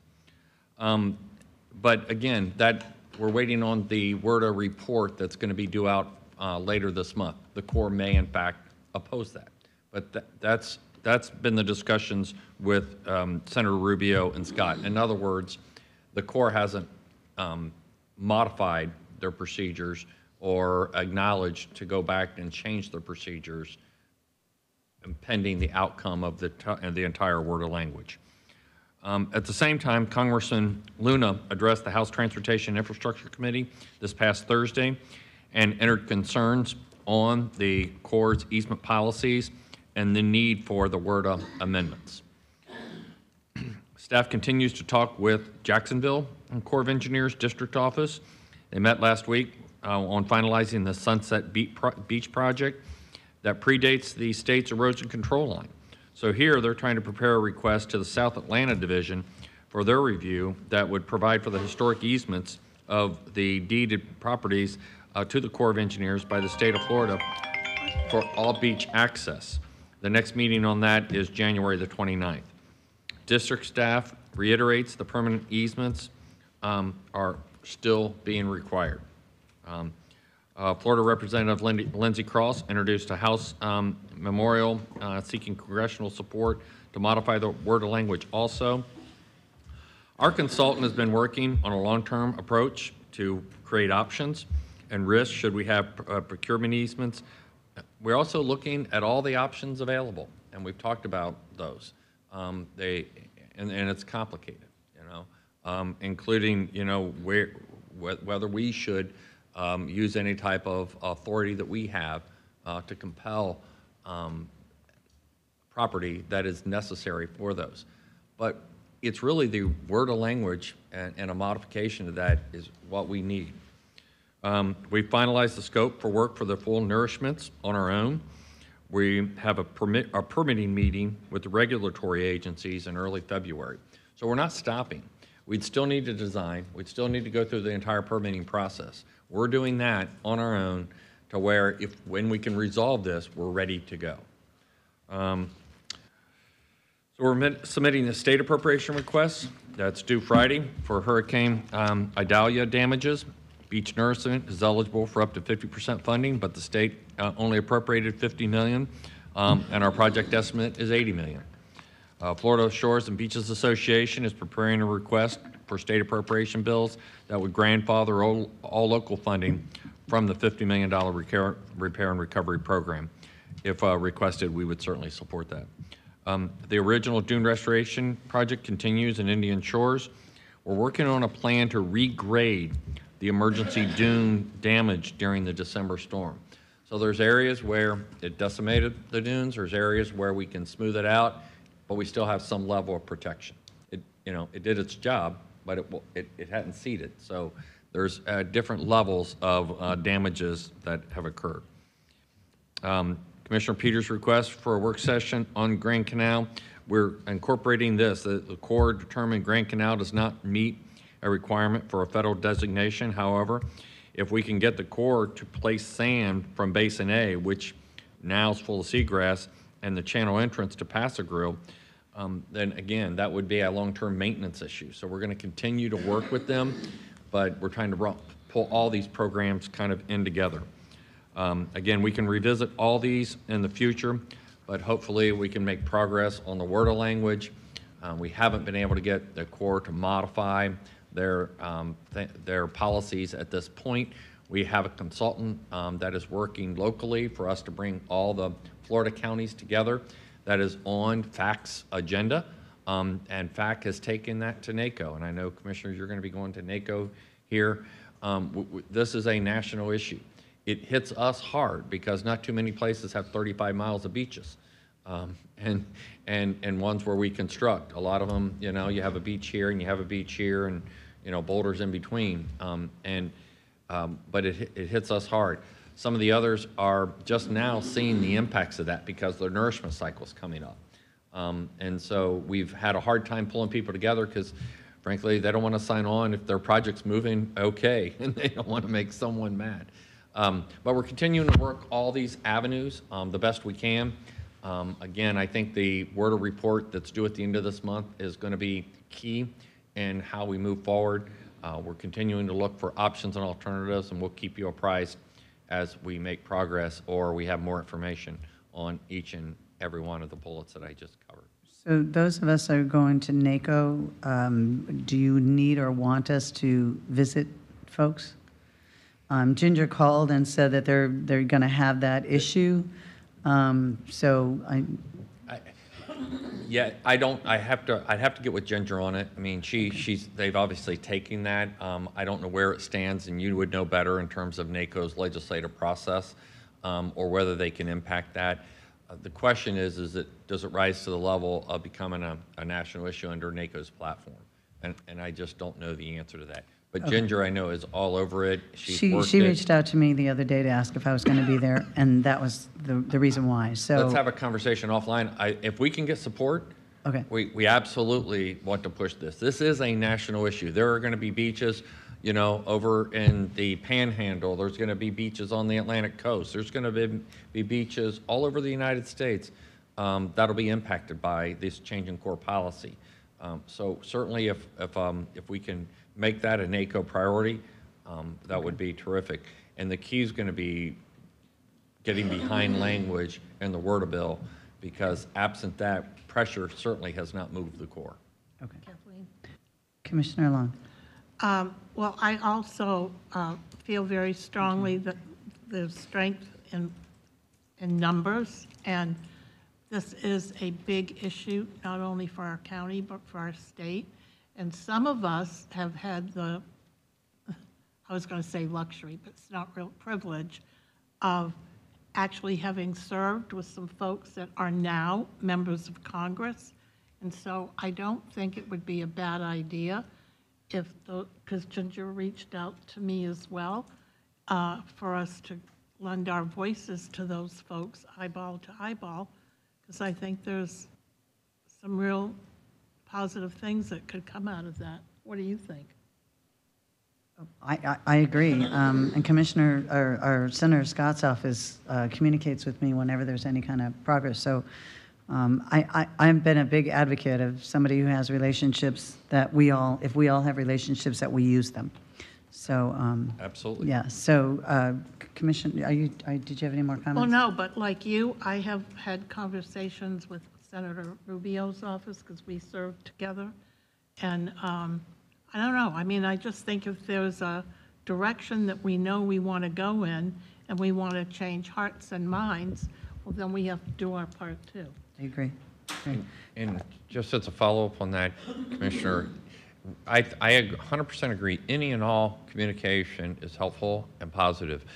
The meeting between Senator Scott and Senator Rubio, I thought would help the Corps. Yeah. You know, it would give them an opportunity to mend their interpretations. And they haven't done that. But who met with them? Senator Rubio and Senator Scott. Yeah, they did. With Right, but who met with Rubio and Scott? Is my question. Assistant Secretary of the Army, Connor, who I'm is, talking about from here. oh, we weren't part of that meeting, but they, that's they met with them, with the Assistant Secretary directly. We tried to get them here to where we could. We offered to go to Washington, D.C., and they wanted to meet with them, just those three. But and they understand the issue. Yeah, The they're Corps, very proficient on the issue. and the they've Corps is talked to just, us. they've got their heels dug in the sand, literally. Yeah. Okay, so you said? Yeah. Okay, I got Commissioner Scott. No? Thank you, Madam Chair. So when we dredge Grand Canal, what are we going to do with that sand? Because I thought the Army Corps said that wasn't suitable for anything else, so what are we going to do with it? Well, he's going to dump it on some beach somewhere. I don't know. I'm going to ask her as she comes up. It was determined suitable to use over and over again, and then they took it away from us. Right. Yeah. But in somebody's backyard, or right? It will be placed on Paso Girl Beach south of the snack shack. But in the future, we can't do that, correct? When we maintain it? We can, it's an approved sand source. We went through the federal NEPA process to get that sand approved as a federal sand source. That was how we were trying to connect this project to the Paso Girl nourishment. When we thought that project was going forward, we asked the Corps to include that Basin A and the Grand Canal as a alternate sand source that the contractor could use. When Basin A became, when Seagrass started encroaching in that area and we could no longer use it, they said that the canal itself was insufficient and didn't have enough sand to make it the cost benefit worthwhile. But it still has gone through that process. So if something were to change, you know, we've already laid the groundwork for that. Okay, thank you. Any other questions? Okay, so no questions, discussions. Barry, you got anything else? That concludes my just very positive report. You know, we're gonna continue to all these efforts, and so you know we're not stopping. It's just very frustrating, and I know it's frustrating for you, and I know it's frustrating for our residents. As I've said, as we make progress, as we come up with options, at some point we're going to get to we're going to have a set of options. And I think it's very important that we, and I've talked to the chair about this, do a great job of communicating with our residents, having these frank conversations. None of these options, unless we get the word of language, you know, are easy or positive, but literally holding public meetings and making sure everybody has a chance to ask any of the questions, and we have a very open and transparent process as we go forward on this.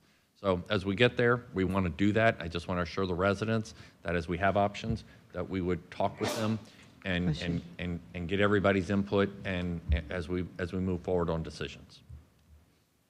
Okay, all right, so we'll move on to number 37, the reappointment of Dr. Jennifer Pearson as one of the 4 hospital administrators. Any comments, discussion? Motion from Commissioner Eggers, second from Commissioner Flowers. Seeing no other discussion, all in favor? Aye. Any opposed? Motion passes unanimously. We can go on to county new business.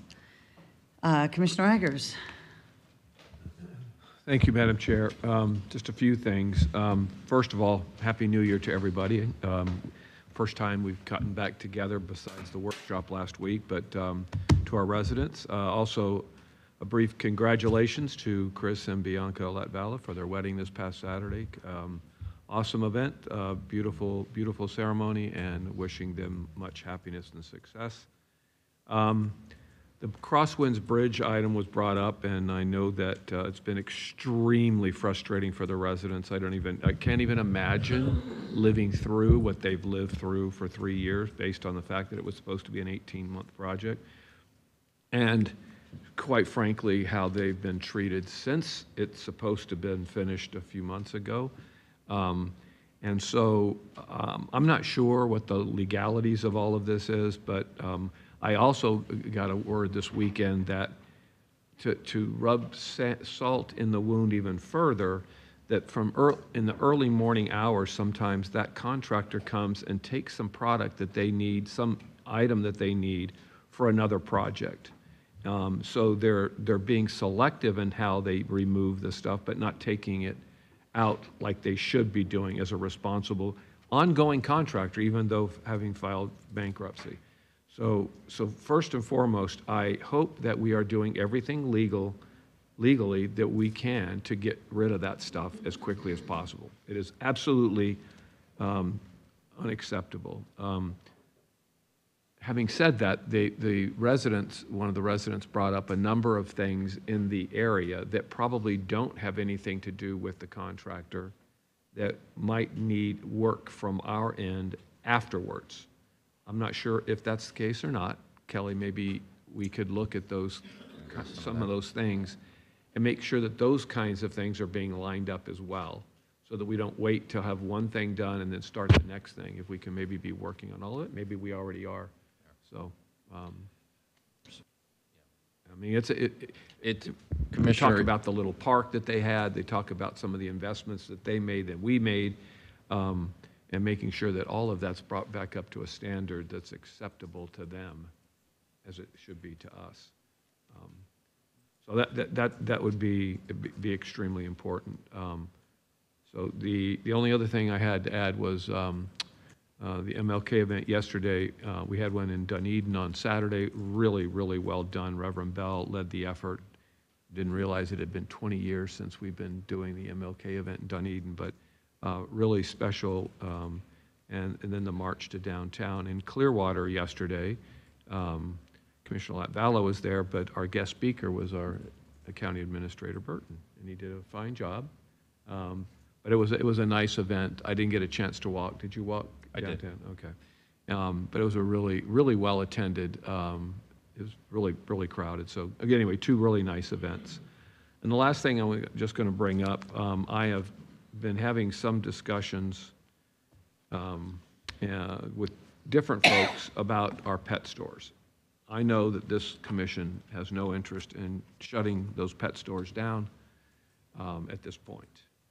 But I also understand that there are improving or increasing standards that not only we're holding ourselves to, but that we should be holding our pet stores to as well. I'm hoping to get by and see Mr. Brightwell soon to talk about what some of those things are, but we can't sit back and let performance that is substandard. And so I'll be looking at that a little bit closer with Doug. I am actually going to be looking into some of the facilities. I just want to make sure that that those animals are being treated the way they should be being treated. If we're going to allow them to operate, that they're doing things the way they're supposed to be doing. So just stay tuned on that, because I do think everybody around this table, I'm sure, feels somewhat similar in terms of required standards that we have, but maybe improved or increased standards that might be necessary to protect our animals. But I'll bring that forward soon. Thank you. That's all I have, Madam Chair. Commissioner Long. Thank you, Madam Chair.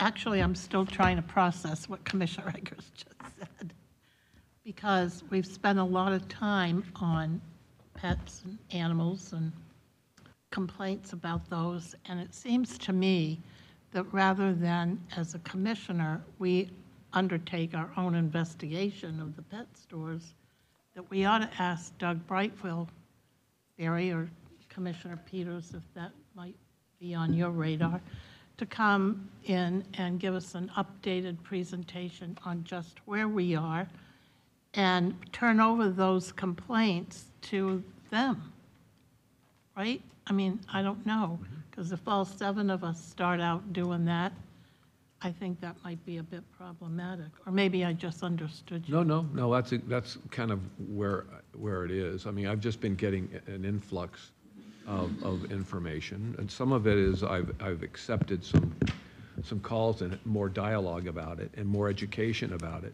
And so it's bothersome enough that I wanted to put it on everybody's plate, but I, at the same time, haven't done enough investigation on my own. I've had a couple of brief discussions with Doug about it, and there are some things that we're doing in our new expanded facility that are going to be an improvement for our animals that we house. One is having cages that have bottoms to the cages instead of having people, the animals, they're like people to us. The animals standing on a surface in their cage, as an example. And that's not a requirement. And so I just wanted to look into it a little bit. I have no issues with him coming forward and maybe having at a workshop discussing some of those standards that we might be able to look at and consider going forward. So I would agree with that. I just wasn't necessarily prepared to bring it yet, but he's got some information already. So. And if I could just follow up real quickly for the benefit of the chair, maybe, I don't know. But I know that the last time we had a public discussion on this issue, we had a lot of folks that were not from Pinellas County. And I personally, I don't mean this to sound the way it's going to sound, but we're Pinellas County commissioners, and I think to take up our time to listen to folks that are from outside the area on this issue. We can't fix everything beyond the borders of Pinellas. And yes, we can, Correct. lend our voices, but I'd like to see our conversation with Pinellas County folks. I would typically and most of the time agree with that. And we've all taken lots of emails from folks within Pinellas, but also in the state, right, around the country. Yeah, and I the certainly country. don't want to necessarily open this up to give every advocate an opportunity. I have had a chance to talk to one person that's in Hillsborough County who I've found her letter to be extremely measured, well thought through, and that's who I started opening up some conversations with. I'm not trying to make any. I'm not going to speak for that person because I think in that person's world they would the shops would go away. A lot of counties have done that. That's not what I'm talking about. I'm talking about raising the standard within the stores that we have to a level that that should be done without much forethought, without much thought. And so I just like to have that discussion rather than have the discussion about whether they should stay open or closed. I think it's up to us, like when you're counseling an employee sometimes, to tell them what we expect it to be improved to before we go to the extreme of closing the industry. So anyway, I would like to see what kinds of things that could be considered. I'm willing to side with you and bring it forward to discussion here if the chair will do that. If not, I'm going to pursue it anyway. So I know it's Commissioner Long's report right now, but Barry, did you have something to say? Well, the conversations you have with these organizations, Doug has the same conversations with them. And so if I could suggest you, certainly Commissioner Eggers could meet with Doug, collect any information. But why don't I have Doug present a report back to you in writing, to all 7 commissioners. And then you can decide if you want to bring it forward for a workshop, or not. I have some thoughts on this, but I'm going to wait till it's my turn, and then I'll share them. So I'm going to wait on that and let you finish your report. Oh, that was really all I wanted That's to, just wanted to react to Okay. Commissioner Eggers, because where there's a little smoke around him, there's usually a fire coming. I just want to see what Good to know, good to know. he might be willing to say. Commissioner Flowers, have you got a report for us? A report and maybe a Or question. updates.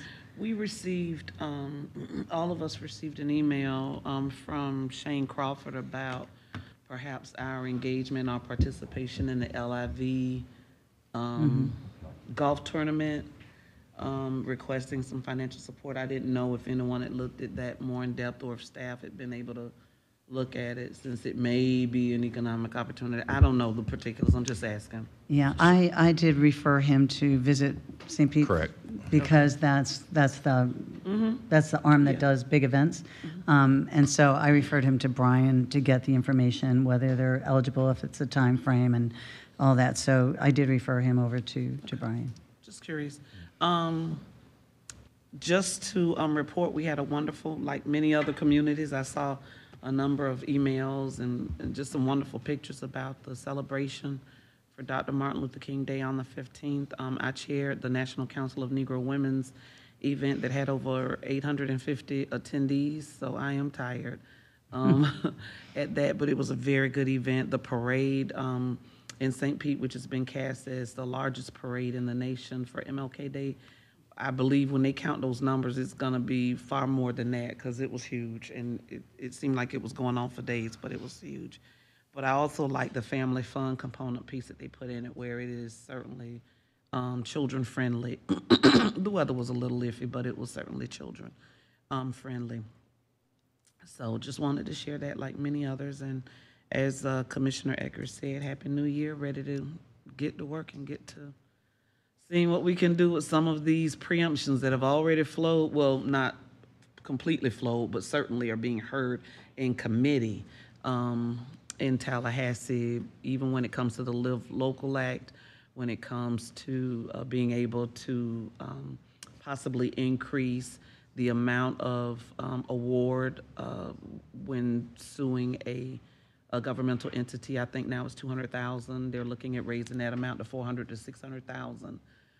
Looking at the ability to have certain cases where attorney's fees and whatnot are to be paid by the non-winning side, how that may, hurt some individuals or maybe even stop them from seeking legal support and advice, because if in fact they lose, now they've got to pay the other side's legal fees, as would be required if this bill were to go through.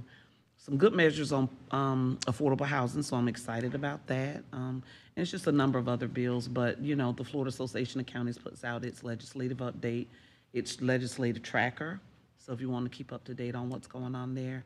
And as far as where NACO stands with the Army Corps of Engineers, that hasn't necessarily, I have not seen that as a platform for the current president, but I do know that as you all have gotten calls and we've tried to reach people from all over the state of Florida, because this issue is a state issue for all of us. Just trying to get as many people as possible to weigh in. The legislative fly-in or the federal fly-in to DC, hopefully we'll address some of that, as well as coming together with a sound statement as one body from the Florida Association of Counties. We're hoping that that also does something. So feel free to continue to read those legislative action updates from the Florida Association of Counties, and we'll see you in Tallahassee if you come. Thank you. Commissioner Scott. Thank you, Madam Chair. Last week I had my last meeting as chair of the Sixth Circuit's Juvenile Justice Circuit Advisory Committee Board, so that was nice to kind of close that down and shift that over, transfer that over to Commissioner Latvala, who's going to be handling that for the next year. And I want to wish Commissioner Latvala and his new wife, a great life together. It was a very beautiful ceremony, and witnessing Commissioner Latvala's dancing prowess was just amazing. Can't say enough about that. However, he did take lessons. He shared. Yes, he did. 6 of them. Yes, he did.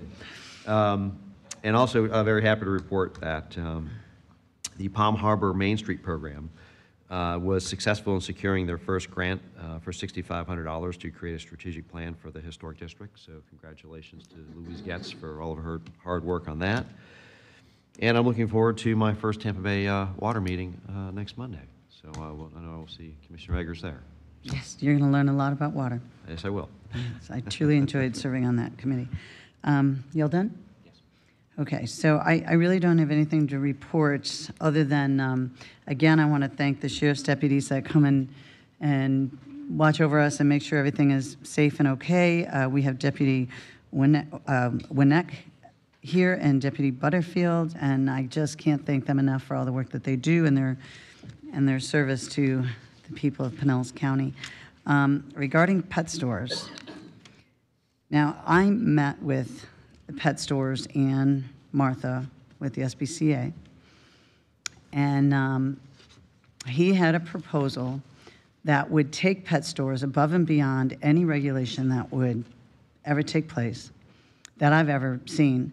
And he merged a partnership with the SPCA to have a veterinarian come into his pet stores every single week and check those animals out to make sure that they're safe, that the SPCA would visit his breeders to make sure the breeders were doing everything that's within the law and above, and to ensure that no breeder was leaving a dog that was past time for mating, that they would find safe homes and not just be dumped like many are, or tied to trees like some are.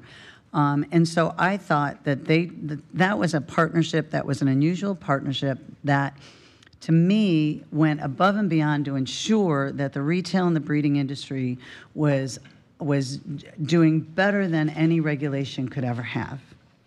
Now, it was my opinion, based on the letters and the calls we got, that they were angry and wanted Martha to lose her job because she was assisting a pet store to be legitimate. And and they went to great lengths and had people calling from around the country for her job because she was going to legitimize and ensure that the regulations far exceeded above and beyond because it's retail sale.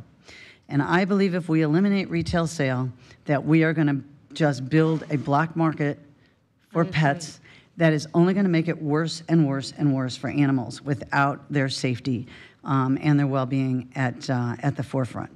And so I understand their passion. I do. I completely understand their passion. To me, the bottom line they want is retail sales gone. My opinion is if retail sales go, we have a black market and it's worse because you're always going to have people that are going to want a certain breed, and that's never going to go away. But I think how they handled this partnership, I thought was, first I was shocked and appalled because I thought that they would be thrilled that we were ensuring that any pet store went above and beyond to ensure the wellness and the well-being of an animal, and yet they went out for blood and just wanted somebody's job. And so I have real issues with the tactics that they used. And I think, and even when they came to speak, they talked about the county and how many, dogs were, whatever, they're killing or whatever, or they're euthanizing. But at the bottom line, before they were done speaking, they all went to retail sale. They all eventually went to retail sale, which tells me their motivation was strictly retail sales. And now you have one county that just reinstituted bringing pet sales back. So where they got pet sales eliminated in counties, counties are now bringing them back. So, if you want to look and see if our ordinance is really following through, my intuition is, based on my meeting with them and the fact that the SPCA had started to do all these things and that he wanted this, he wanted to ensure that the public knew that he was only using good breeders and he was taking great care of his animals. Who is he that you're referring to? The owner of the pet retail sales that we have here. I don't remember his name. I think you mentioned it.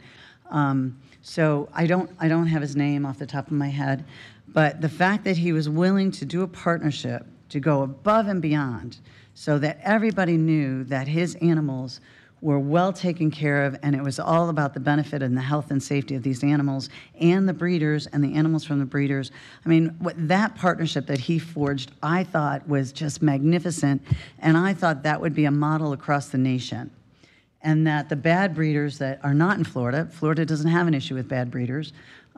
There's other states in the country that do have issues, but when retail sales made a partnership and an agreement like they made, I just thought that was incredible. And then for it to end because of the pressure to have her fired because of that partnership, which now degrades, I don't believe he's going to step back. I think he's going to still keep that high standard in every one of his stores. But what a shame. What a horrible, horrible shame.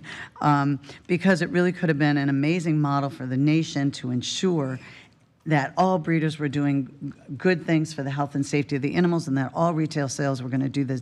And they actually followed a model in a university. So if you're going to dig into it, and if you want to invite him here, I'd be happy to do that and have him bring in, and Martha. Well, Martha probably won't because, they're still after her job.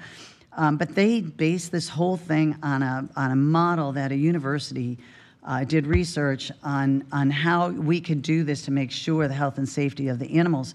And they derailed that group derailed it and had people from across the country calling for her job because they just don't want retail sales. That's wrong. So I think it's wrong. And again, if you want to meet with the owner of the pet stores and see what he's doing, I think that's great. I think you'll be very impressed with what they're doing. I'm sorry they didn't meet with all of you to see what they were doing, but I was so excited about it. I thought this just ends any concern, and if they really were so concerned about the health and well-being of animals in retail, that they would have been thrilled with this partnership. That they should have been thrilled with this partnership. And so I bit my tongue because I just don't want to start up that thing again.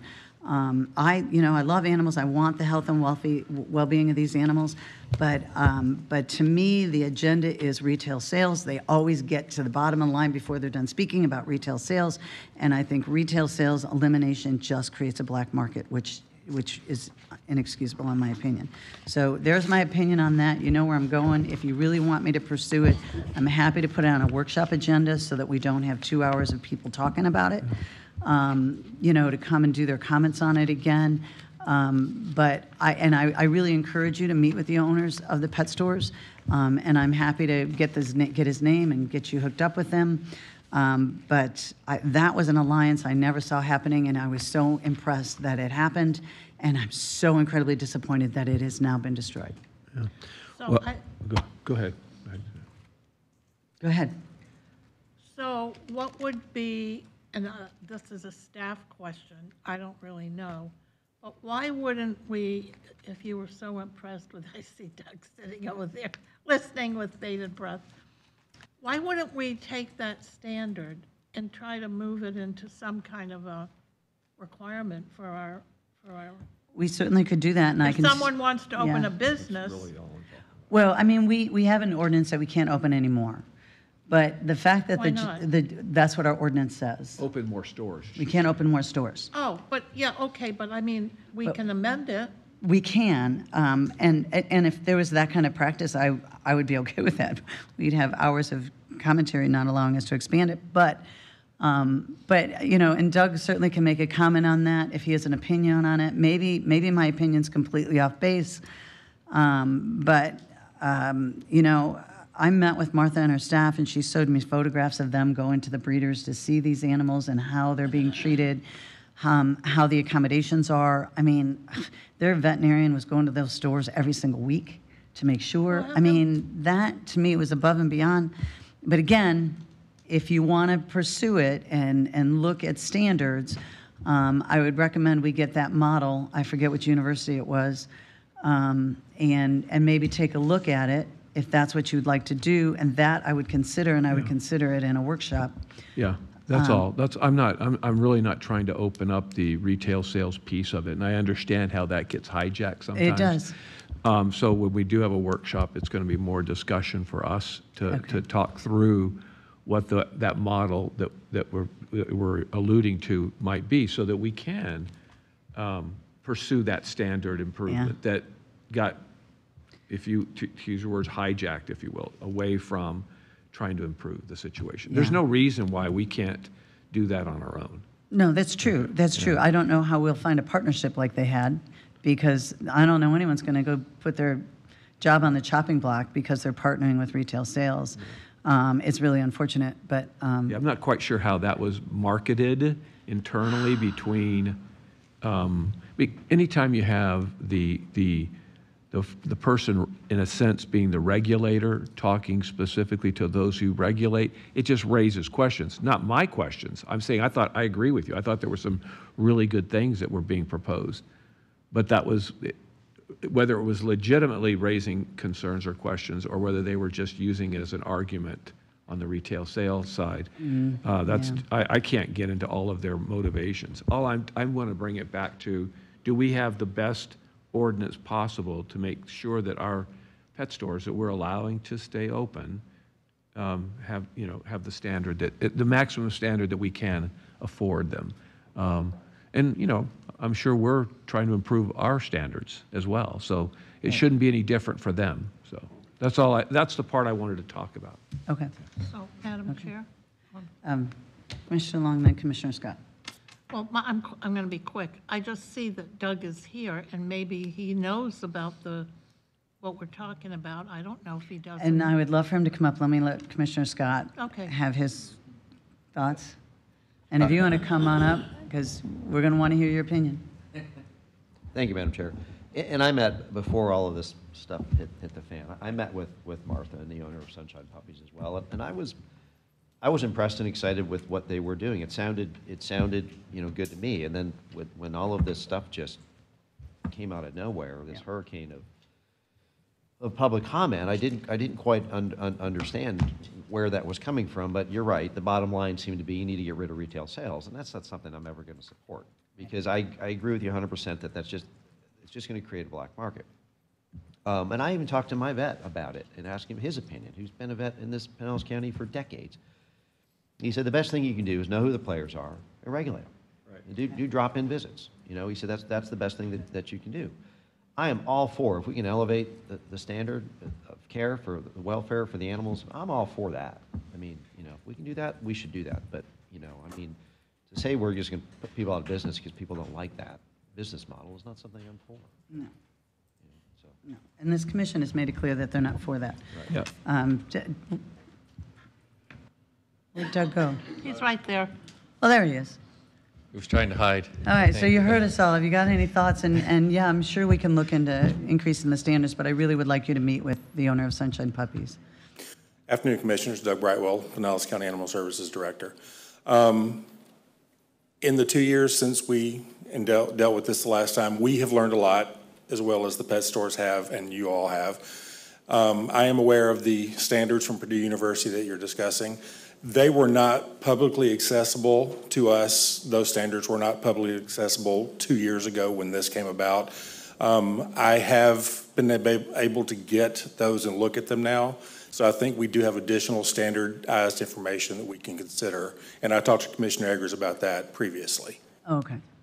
So can we? So could you send that out to all of us so we could review it?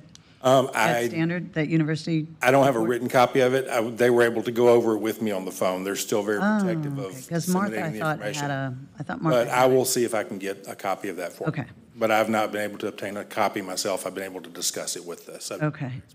And did you meet, well, you were familiar with what they were doing? Yes. So you met with them, or you just? With the Sunshine Puppies and SPCA? I have met with the SPCA and the other director leaders as well for the other organizations, but not directly with the puppy store owners on this particular issue. Okay. All right, thank you. So do you want me to have him look into that report on what we could improve on? Okay,